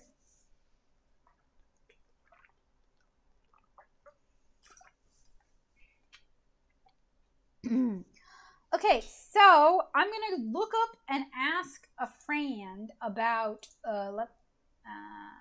brain is in shutdown mode, yay.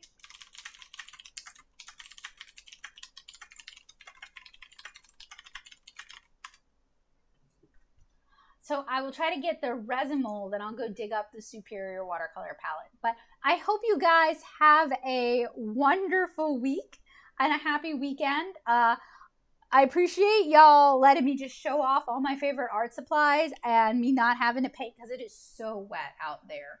It has been raining just like non-stop for the past week and a half. So I can only imagine how bad the dry time for that would be. And I will hopefully see you guys next week, all things going well. And I have an Art Snacks premium to unbox at some point next week. So hopefully I can run a stream for that. So thank you guys so much for hanging out with me this evening. I hope you guys have a great night, and I'll see you guys again soon. The Beam Paints unboxing swatch will be live tomorrow. I'm almost done getting that set up. So y'all have a great weekend. Bye, guys. Thank you.